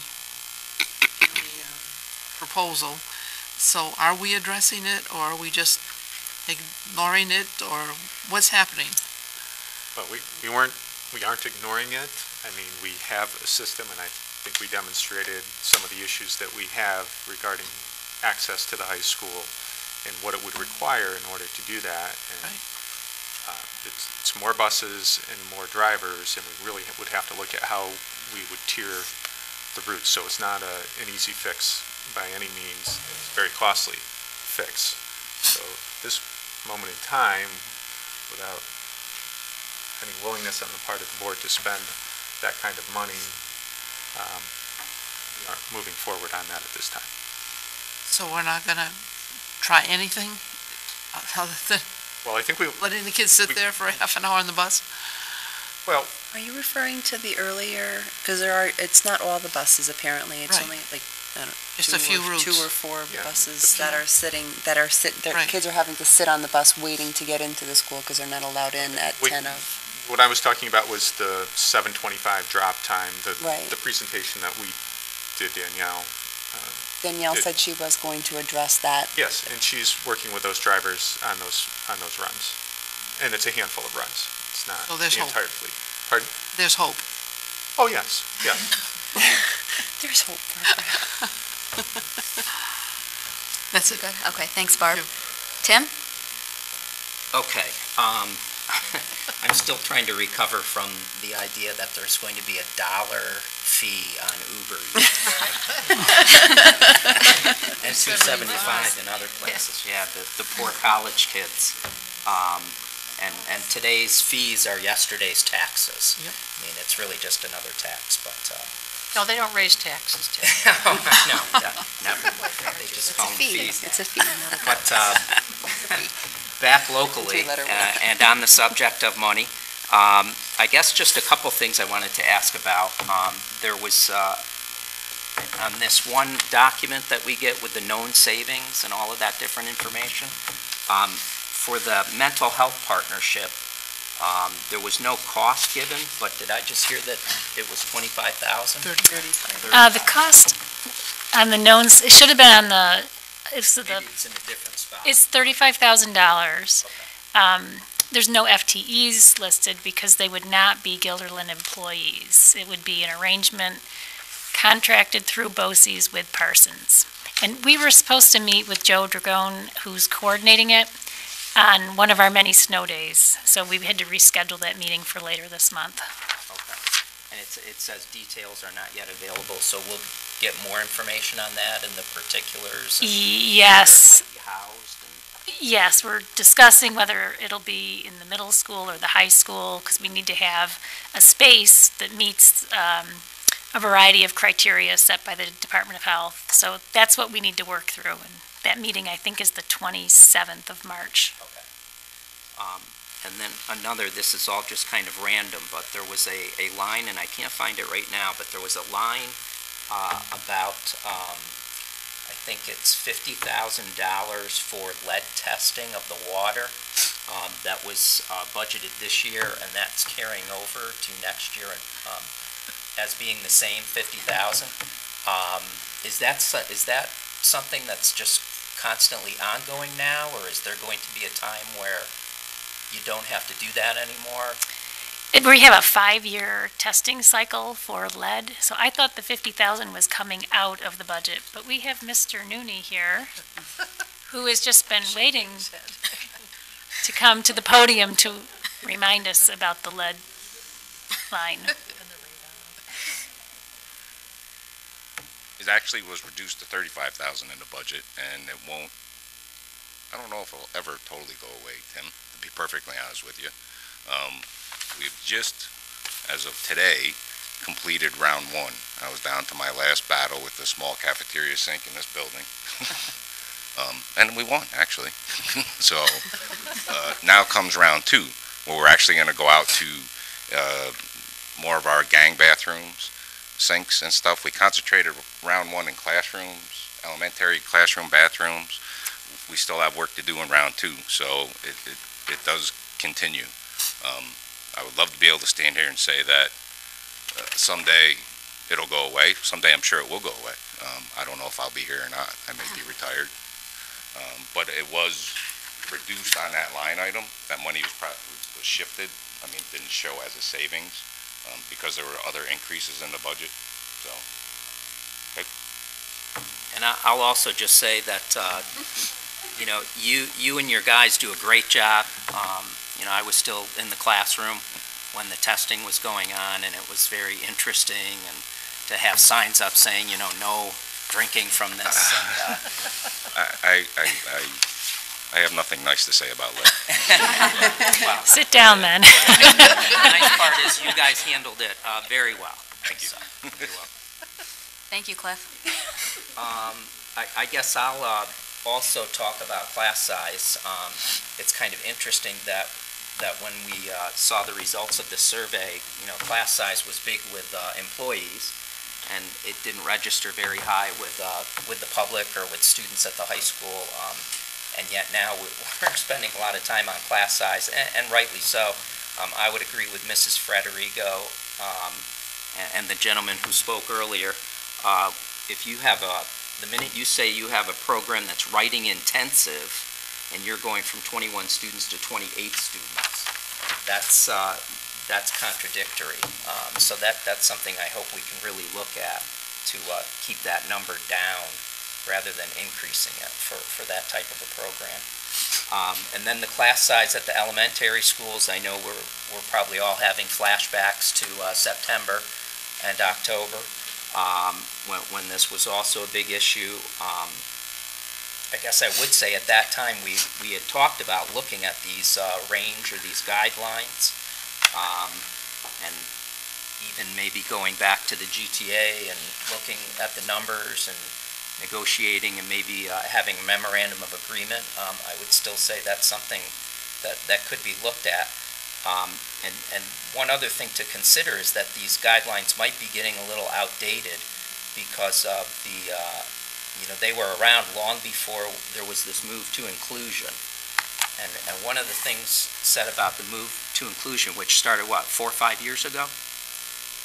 2 years ago? Okay. Well, it seems so much longer.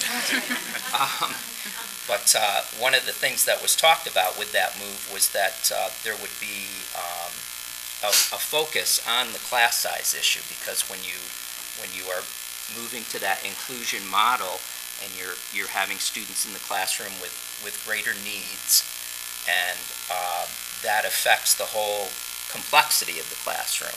So those numbers or those guidelines are probably something that really should be looked at, because if you're starting, and I'll take the Gildenland Elementary as an example, since we've gotten so much email on that. If you're moving towards 24 students in that 3rd grade, I think it was going to be, and if you're moving towards the upper edge of the guidelines for those kindergartens, and some of those students in that mix, and that's before even you get move-ins or move-outs, but typically Gildenland Elementary is a school that gets hit quite a bit with move-ins during the summer. That's going to up the ante. But when you have inclusion also taking place, you have some, you know, typically higher need students. And so it doesn't wash with higher class size. So one of the things that was talked about back in that time period of the move to inclusion was really looking carefully at the class size. So I think we really have to, you know, put a big magnifying glass on that. And not trying to start trouble here or anything, but I will repeat what I said back in the fall, that there are 5 teachers that are on assignment, and I know that they're in positions that are valuable in the elementary schools. But sometimes, like we heard Mrs. Frederigo say with the kindergarten change, you know, sometimes change is hard. But if we're in a time period where we're really having to be fiscally aware and tighten the belt, I mean, I'm thinking how Mr. Simpson saved $500 just by asking a question at a audit committee meeting. We could address some of these needs of class size at the elementary level by looking at those teachers on assignment who were elementary school classroom teachers. I know it causes problems with having to restructure services and things like that in the elementary school, but there could be ways to do that, ways to address that.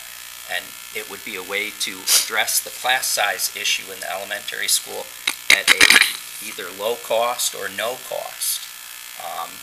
But it does impact on some other areas, and I understand that. But yeah, I think if we're going to put all suggestions on the table, which I think we should, I think that's our fiscal responsibility, I just think that should be looked at. Nobody has to come in next meeting and have a big lecture about anything. It's just a suggestion, given the times we're in. And that's all I have. Thank you, Tim. You're welcome. Alan? Okay. I agree with almost everything that everybody else said. Having said that, I take a different approach to looking at the budget. I look at more at the numbers in total. So when you look at the last page of the budget book, you'll see that the 2016 actual number has $91,145,271. Excuse me, $93,719,207. That was just approximately 8 months ago, and we're going to go from $93.7 million to $94.5 million in a budget, which is a $4.7 million increase. But yet, I don't see how we're going to spend that kind of money between now and then, because if you look at our spending reports, it doesn't indicate that we're spending at a level that we're ever going to reach $98.4 million. So if $98.4 million appears to be a little bit on the high side, I'd like to know how we're going to go from 93.7 to 98.5 million, and then again up to 100.7 million. Those are pretty healthy increases over a 2-year period. And again, I've said this right from day one while I've been here. I think we need to have more emphasis on what our actual expenses were in the last fiscal period and checking them against what we're going to budget, so that, and also what we're going to have against this year's fiscal period, because those two things go hand in hand. And I don't see, when you look at the ST form, if you look at the 2017 ST form that was given out when we had the budget, we'd only expensed, let's see now, that's the wrong one. We'd only expensed about half of that. We'd expensed 32 million, no, excuse me, 46 million of it, and we'd already been 3/4 of the year through. So again, I realize there's some seasonality in the numbers, and we need to look at that. And a couple of the ones, as I looked at it, that jumped off the page to me was if we were to go look at the cost center 2110, which happens to be teaching school regular. So if we go look at that particular one, What page are you on, Alan? I'm going to tell you just a minute here, okay?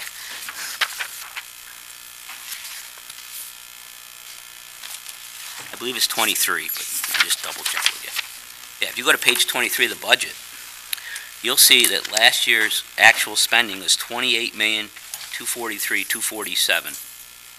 Going to go to $29,918,505. And if you look at that increase on a year-to-year basis, from an actual perspective, that's a 5.6% increase, or 6.6% increase this year, and then we're going to budget another increase over next year. And I don't know if our negotiated increases had those kind of increases in there. And if you look and you read the literature with the head count numbers, we're showing basically flat head count. So with flat head count, I'm having a hard time understanding how our numbers could go up. So I would ask that we go back, look at our 2016 actuals, develop, especially at some of these cost centers. And it's really easy to do if you take the budget and you take the totals on the cost center. There's only like 7 or 8 of them that we need to look at. I think you need to look at 1620, which is operation of plant. I think you need to look at 1621, which is maintenance of plant. I think we need to look at 1680, central data processing. 2110, which is teaching. 2250, which is programs, 2610, which is school, library, and audiovisual. And then we need to look at both the state retirement and teachers' retirement, because there's some things there that I don't understand. For example, if we go down to teachers' retirement, we're showing that number going down. I don't understand why that number would go down. I would think that number would go up, unless last year when we put some items in the actual financial statements where we accrued for a reserve to offset future costs, then if we're going to use that reserve, then I don't know how we reflect that. I don't know if we reflect that as a reduction in expense for a current period, or if we pick that up as a revenue expenditure. So again, I think we need to look at those particular items. And I think we also need to look at, like, our hospital and dental is going up at 10 point something, 11 point something percent over the next two years, both from last year's actual to this year's budget, and next year's budget's going up by 11%. Those are pretty healthy increases for healthcare costs. Maybe we need to do something when we negotiate our contracts with our unions, because again, most companies are passing a lot of those cost increases on to their employees, and I don't think it's fair for us to pass all those cost increases on to the taxpayer, which is what we're doing when we don't try to negotiate with our unions and ask them to have more of a higher percentage of what are their contributory costs. I work for the state. I have over a 20%, 25% increase. I'd love to have your guys' copay of 15 to 20%, 20% here. That's money in the bank for me, and most state workers would love that. And in the private sector, I know some people that have like 50%, where they have to pay half of it, and they don't even have half the benefits that we do as employees of the state. I think we need to be more cognizant of our fellow taxpayers. Again, that one lady had, in my mind, had some real good points. We took on land that we have no educational purpose for when we took that library. And I was one that voted for it, but I had a hard time voting for it. I had a real hard time voting for that. We have a cobblestone schoolhouse that we don't use, that last year was engulfed the whole discussion of the budget. This year we took it out, but it would be the major topic for $35,000 that we'll be talking about. 3 or 4 years ago, we had a piece of property up by Lake Sacandaga that we held on for I don't know how many years. We're not in the business of owning property for speculation or whatever. We need to focus on what our mission is. We're in the business of educating our kids so that they have a future. I think Senator Amador said it best tonight. They are the future. We need to invest in them because they are what is going to be tomorrow's future. And to be having all these ancillary things that we have as a school district that have no, in my mind, have no purpose because they have no educational value, because they aren't really adding any value to the classroom, I question why we're doing that. And I applaud the lady that came up and asked us why we were doing that. That doesn't, like the thing with the kindergarten last week, that doesn't make logical sense to me. We're in the business of owning, we're in the business of educating people, but yet we're holding vacant land. Doesn't make sense. And I question why we do that. But again, I strongly urge that we need to sit down as a group and look at the numbers, understand why the 2016-17 actuals are one number, how we're going to go from 16 actuals, what our forecast is going to be, our real forecast, not just taking the budget that we have this year and slapping it in there and saying that's what we're going to have. Last year we did that, and we had, according to the document here, we had $3 million of surplus, but we also, I believe we had more surplus because we put some things away in some reserve funds. I don't have that data in front of me, but I'll go back and figure it out over the next couple of weeks to figure out how much we put in there. I believe it was somewhere close to $2 to $3 million. So that means we had a $6 million surplus last year, of which we were able to put some of it in reserves, and I am fully supportive of doing those things, because some of the reserves that we put in there for like pension and retirement, those costs are going to go up because we're in a people business.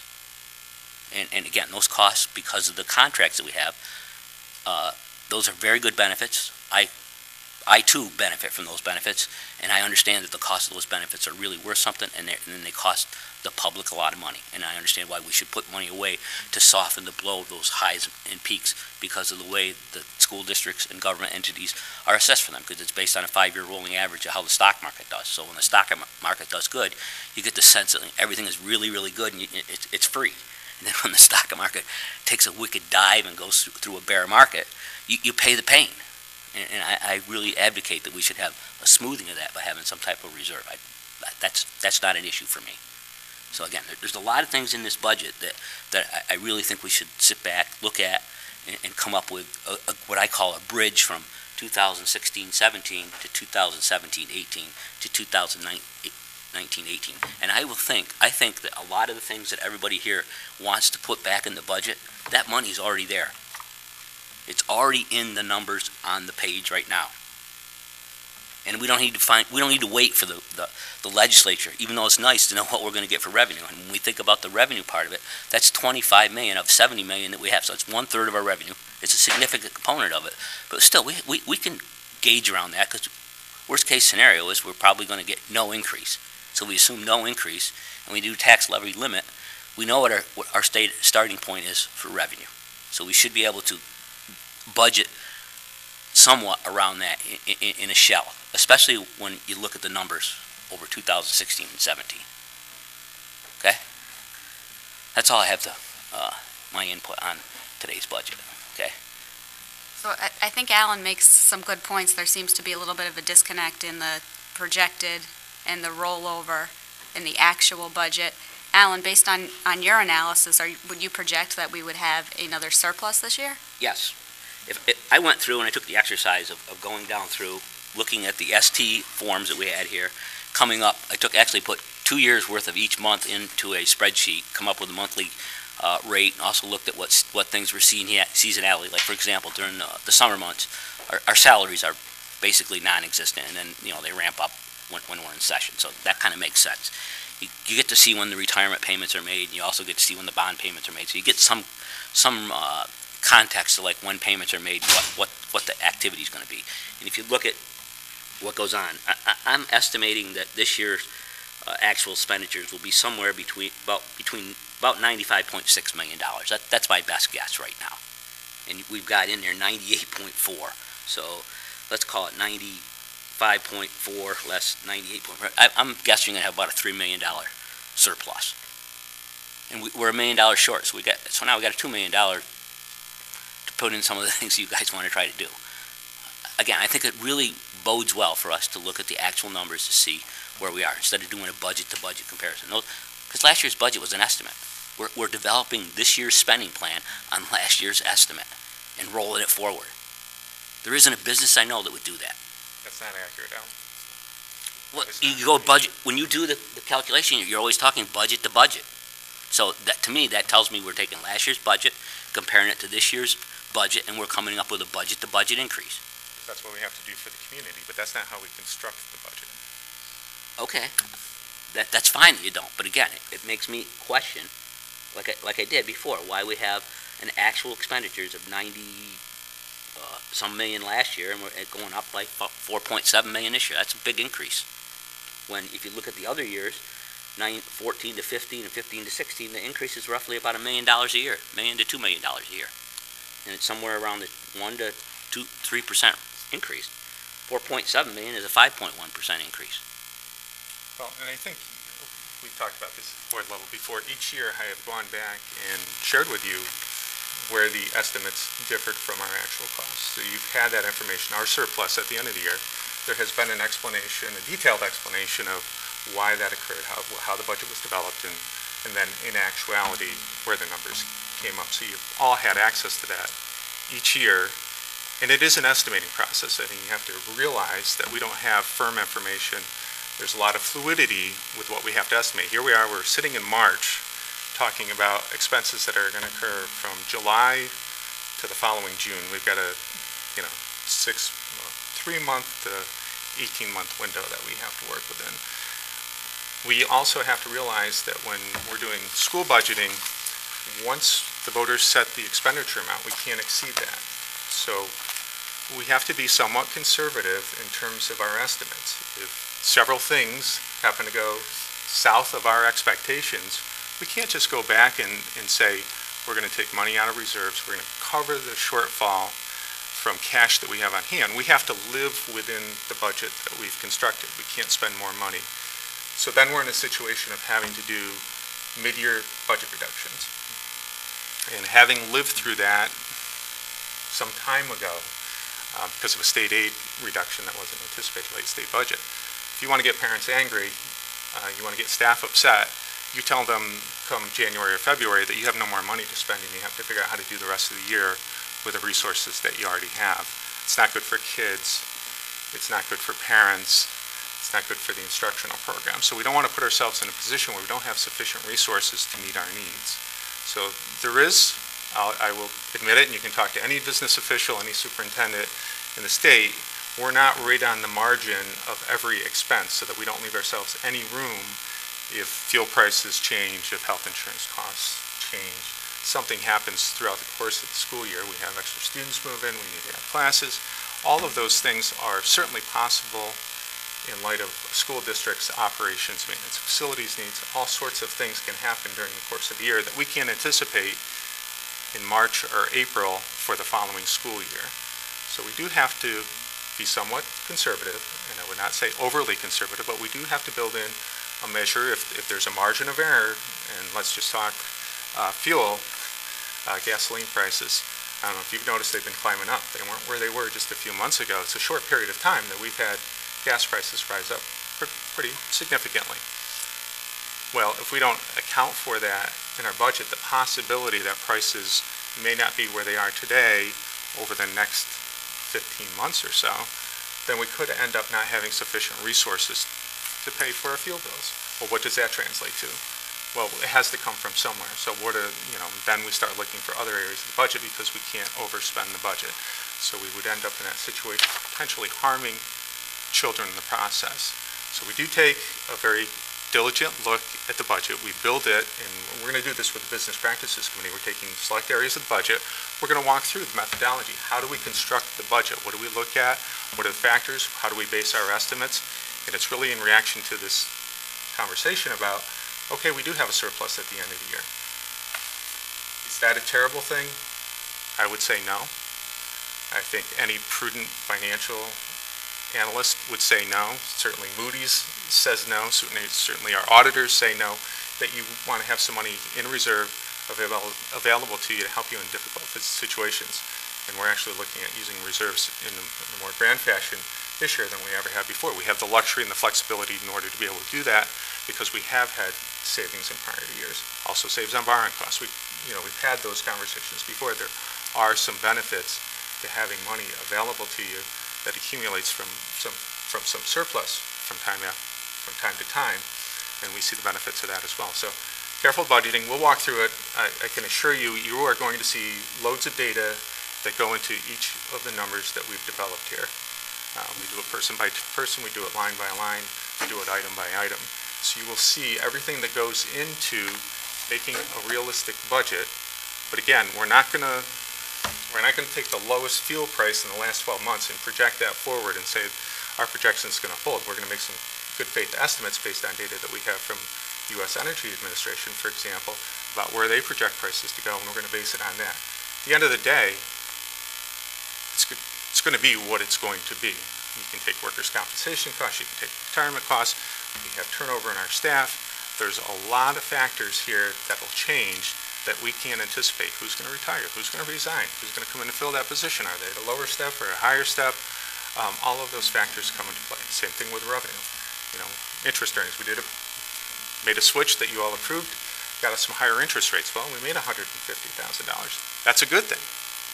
We got more money than we expected because we made a change in terms of our investment policy. Is it going to add to our surplus? It absolutely is. But it's a good thing for us to be doing that. There's lots of good reasons why we budget the way we budget, and it's to make sure we have sufficient resources to meet the needs that we have, and we work with all our administrators to make sure we can meet all of the needs of the students, that we have those resources available to do that. But we can't cut everything to the line exactly, and if we're going to err a little bit, we're going to err a little bit on the cautious side than on the aggressive side. If that doesn't pan out, we have no place to go. If we have a little bit of surplus, we have something to work with in the future that's going to help us out some of these difficult financial times. So again, I would like to see how that works with the committee. We have the meeting set up with the Business Practices Committee. We're going to walk through a lot of that stuff. I think you'll get a better perspective on how the budget's developed. Okay. I would just like to comment. Alan? If I could. I'm not advocating taking it to the bone. All I'm advocating is that we should, if we're not, I would like to understand why there's a $4.7 million increase. And if some of it is built-in cushion, that's fine. But I can remember the last 3 or 4 years, we sit here and talk about $20,000 in the budget, okay? And we like it's gold, okay? But we got a cushion in here of a couple $1 million, and you're talking about fuel costs. If you look at fuel costs, it's $200,000 on a $98 million budget. That's spit in the wind, in my book. The biggest cost we have is people, okay? And if you look at the people costs, and the salaries for the teachers, it's up 5 or 6 or 7%, and I don't know if we negotiated those kind of rates. If we negotiated those types of increases, then it's legitimately okay. But when you read the comments in there about the FTEs and stuff, it's basically flat FTE. So again, the question really that I have, because I'm not into the detail of the weeds, is, what are our assumptions? Is it the contract that's driving it? If it is, great. Okay, then there's nothing we can do about it. We all signed on the dotted line that that's what the cost is going to be. But I think it's very prudent for us, and I do advocate that we have some level of cushion. I would never said to strip it right out. But I also think there is a fine line between having a good amount of cushion and having an excessive cushion, okay? And I don't know where that is. That's where we lead you guys. But again, in order to know whether it's excessive or not, we need to have a better understanding of what that $4.7 million is made up of. If the $98 million has a cushion of $2 million in it, then okay, my forecast of being at 95 isn't too far off, okay? And I agree with you. We have to have a cushion. I'd never advocate no cushion, never. Thank you, Alan. We have Gloria on the phone. She's here. Okay, does she want to weigh in? Gloria, anything you would like to add? Oh, hold on. Yes, thank you. I do want to say that a couple of things that I had an interest in have already been remarked upon, so I won't spend any more time on them. That was the high school elective question, which Kathy and Barbara addressed, and the need for watching the class sizes issue, especially at the elementary level. That's been spoken of, so I won't. I'll just say I support both those positions that have been voiced. I do have two other issues or questions. It's referred to that there's some money set aside to expand the co-teaching at the elementary level, and I was wondering what that's going to look like, and what the expansion would look like. Is it by school, grade level? How is that being approached? I think we have lost our special education administrators. And our elementary principals. Okay, all right. Well, we can hold on that. Come back to that. We'll come back to that one. Is Mike Laster around still? Yes, he is. Hiding, but he's here. Hey, Mike, come on up there. I was just wondering if you could Hi, Gloria. speak to the reduction of the 8th grade from 16 sections to 14.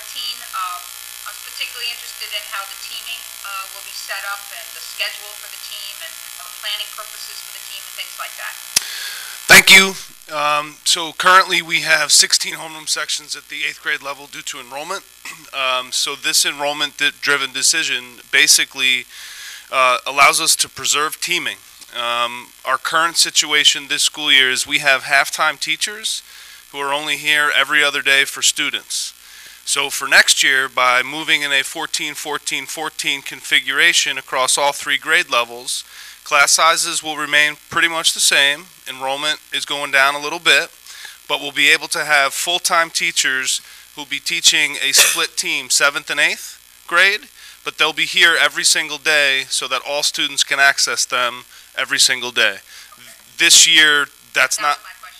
Yeah, so this year, I mean, ideally, we would have loved to be able to go 16, 16, 16 sections, but given the situation at the state level, we're unable to do that at this point, and we'd rather have full-time teachers in the building so students can access them every single day. Oh, that makes a lot of sense. Thank you. I appreciate that. Yep, thank you. That's it, Christine. Thank you, Gloria. I'll be brief. I think it's just, I would share the concern about the class size, but I do understand this is a difficult budget year, so I guess that would probably rise to the top for me. I just did have a question. Have we tried to solicit any donations like the one that we got last year from any local businesses, or, that was kind of helpful? Okay. And then again, I would just commend you for including the mental health clinic in there. I think it's really important. But that's all I have at this time. Does anybody have anything else that they'd like to share? Last year, when Dr. Fierro was here, there was something that he had mentioned regarding the labs at the middle school. Was that addressed at all in the budget? About allowing for, he said it was actually a safety concern with some of the science labs at the middle school level. Sorry, Mike. No, that's fine. That was actually the reason why we were able to get 2 more homeroom sections last year, was because the current 8th grade enrollment necessitated that move. So next year's enrollment among all grade levels are lower than it was this year. So even though I think there's probably, those labs are designed, I think, for about 25 learners. Maybe there's a class or two with 26 or 27, but it wasn't like it the year that Alan was in 7th grade level. That cohort, which is now the 8th grade this year, was bigger. It was a bubble, basically. Okay, thank you. Yep. Anyone else? Okay. Well, I guess with that, there's no further business to come before the meeting. We would need a motion to adjourn. So moved. Alan, second Judy. All in favor? Aye. Aye. Opposed? Thank you. Bye, Gloria. Thank you, Damien. You're welcome. Oh, yeah. Have a good night. You want to sign it? Of course. Oh, I know. I'm Barb, you'll be the first person. so There you go. Oh, yeah. I didn't bring the sheet.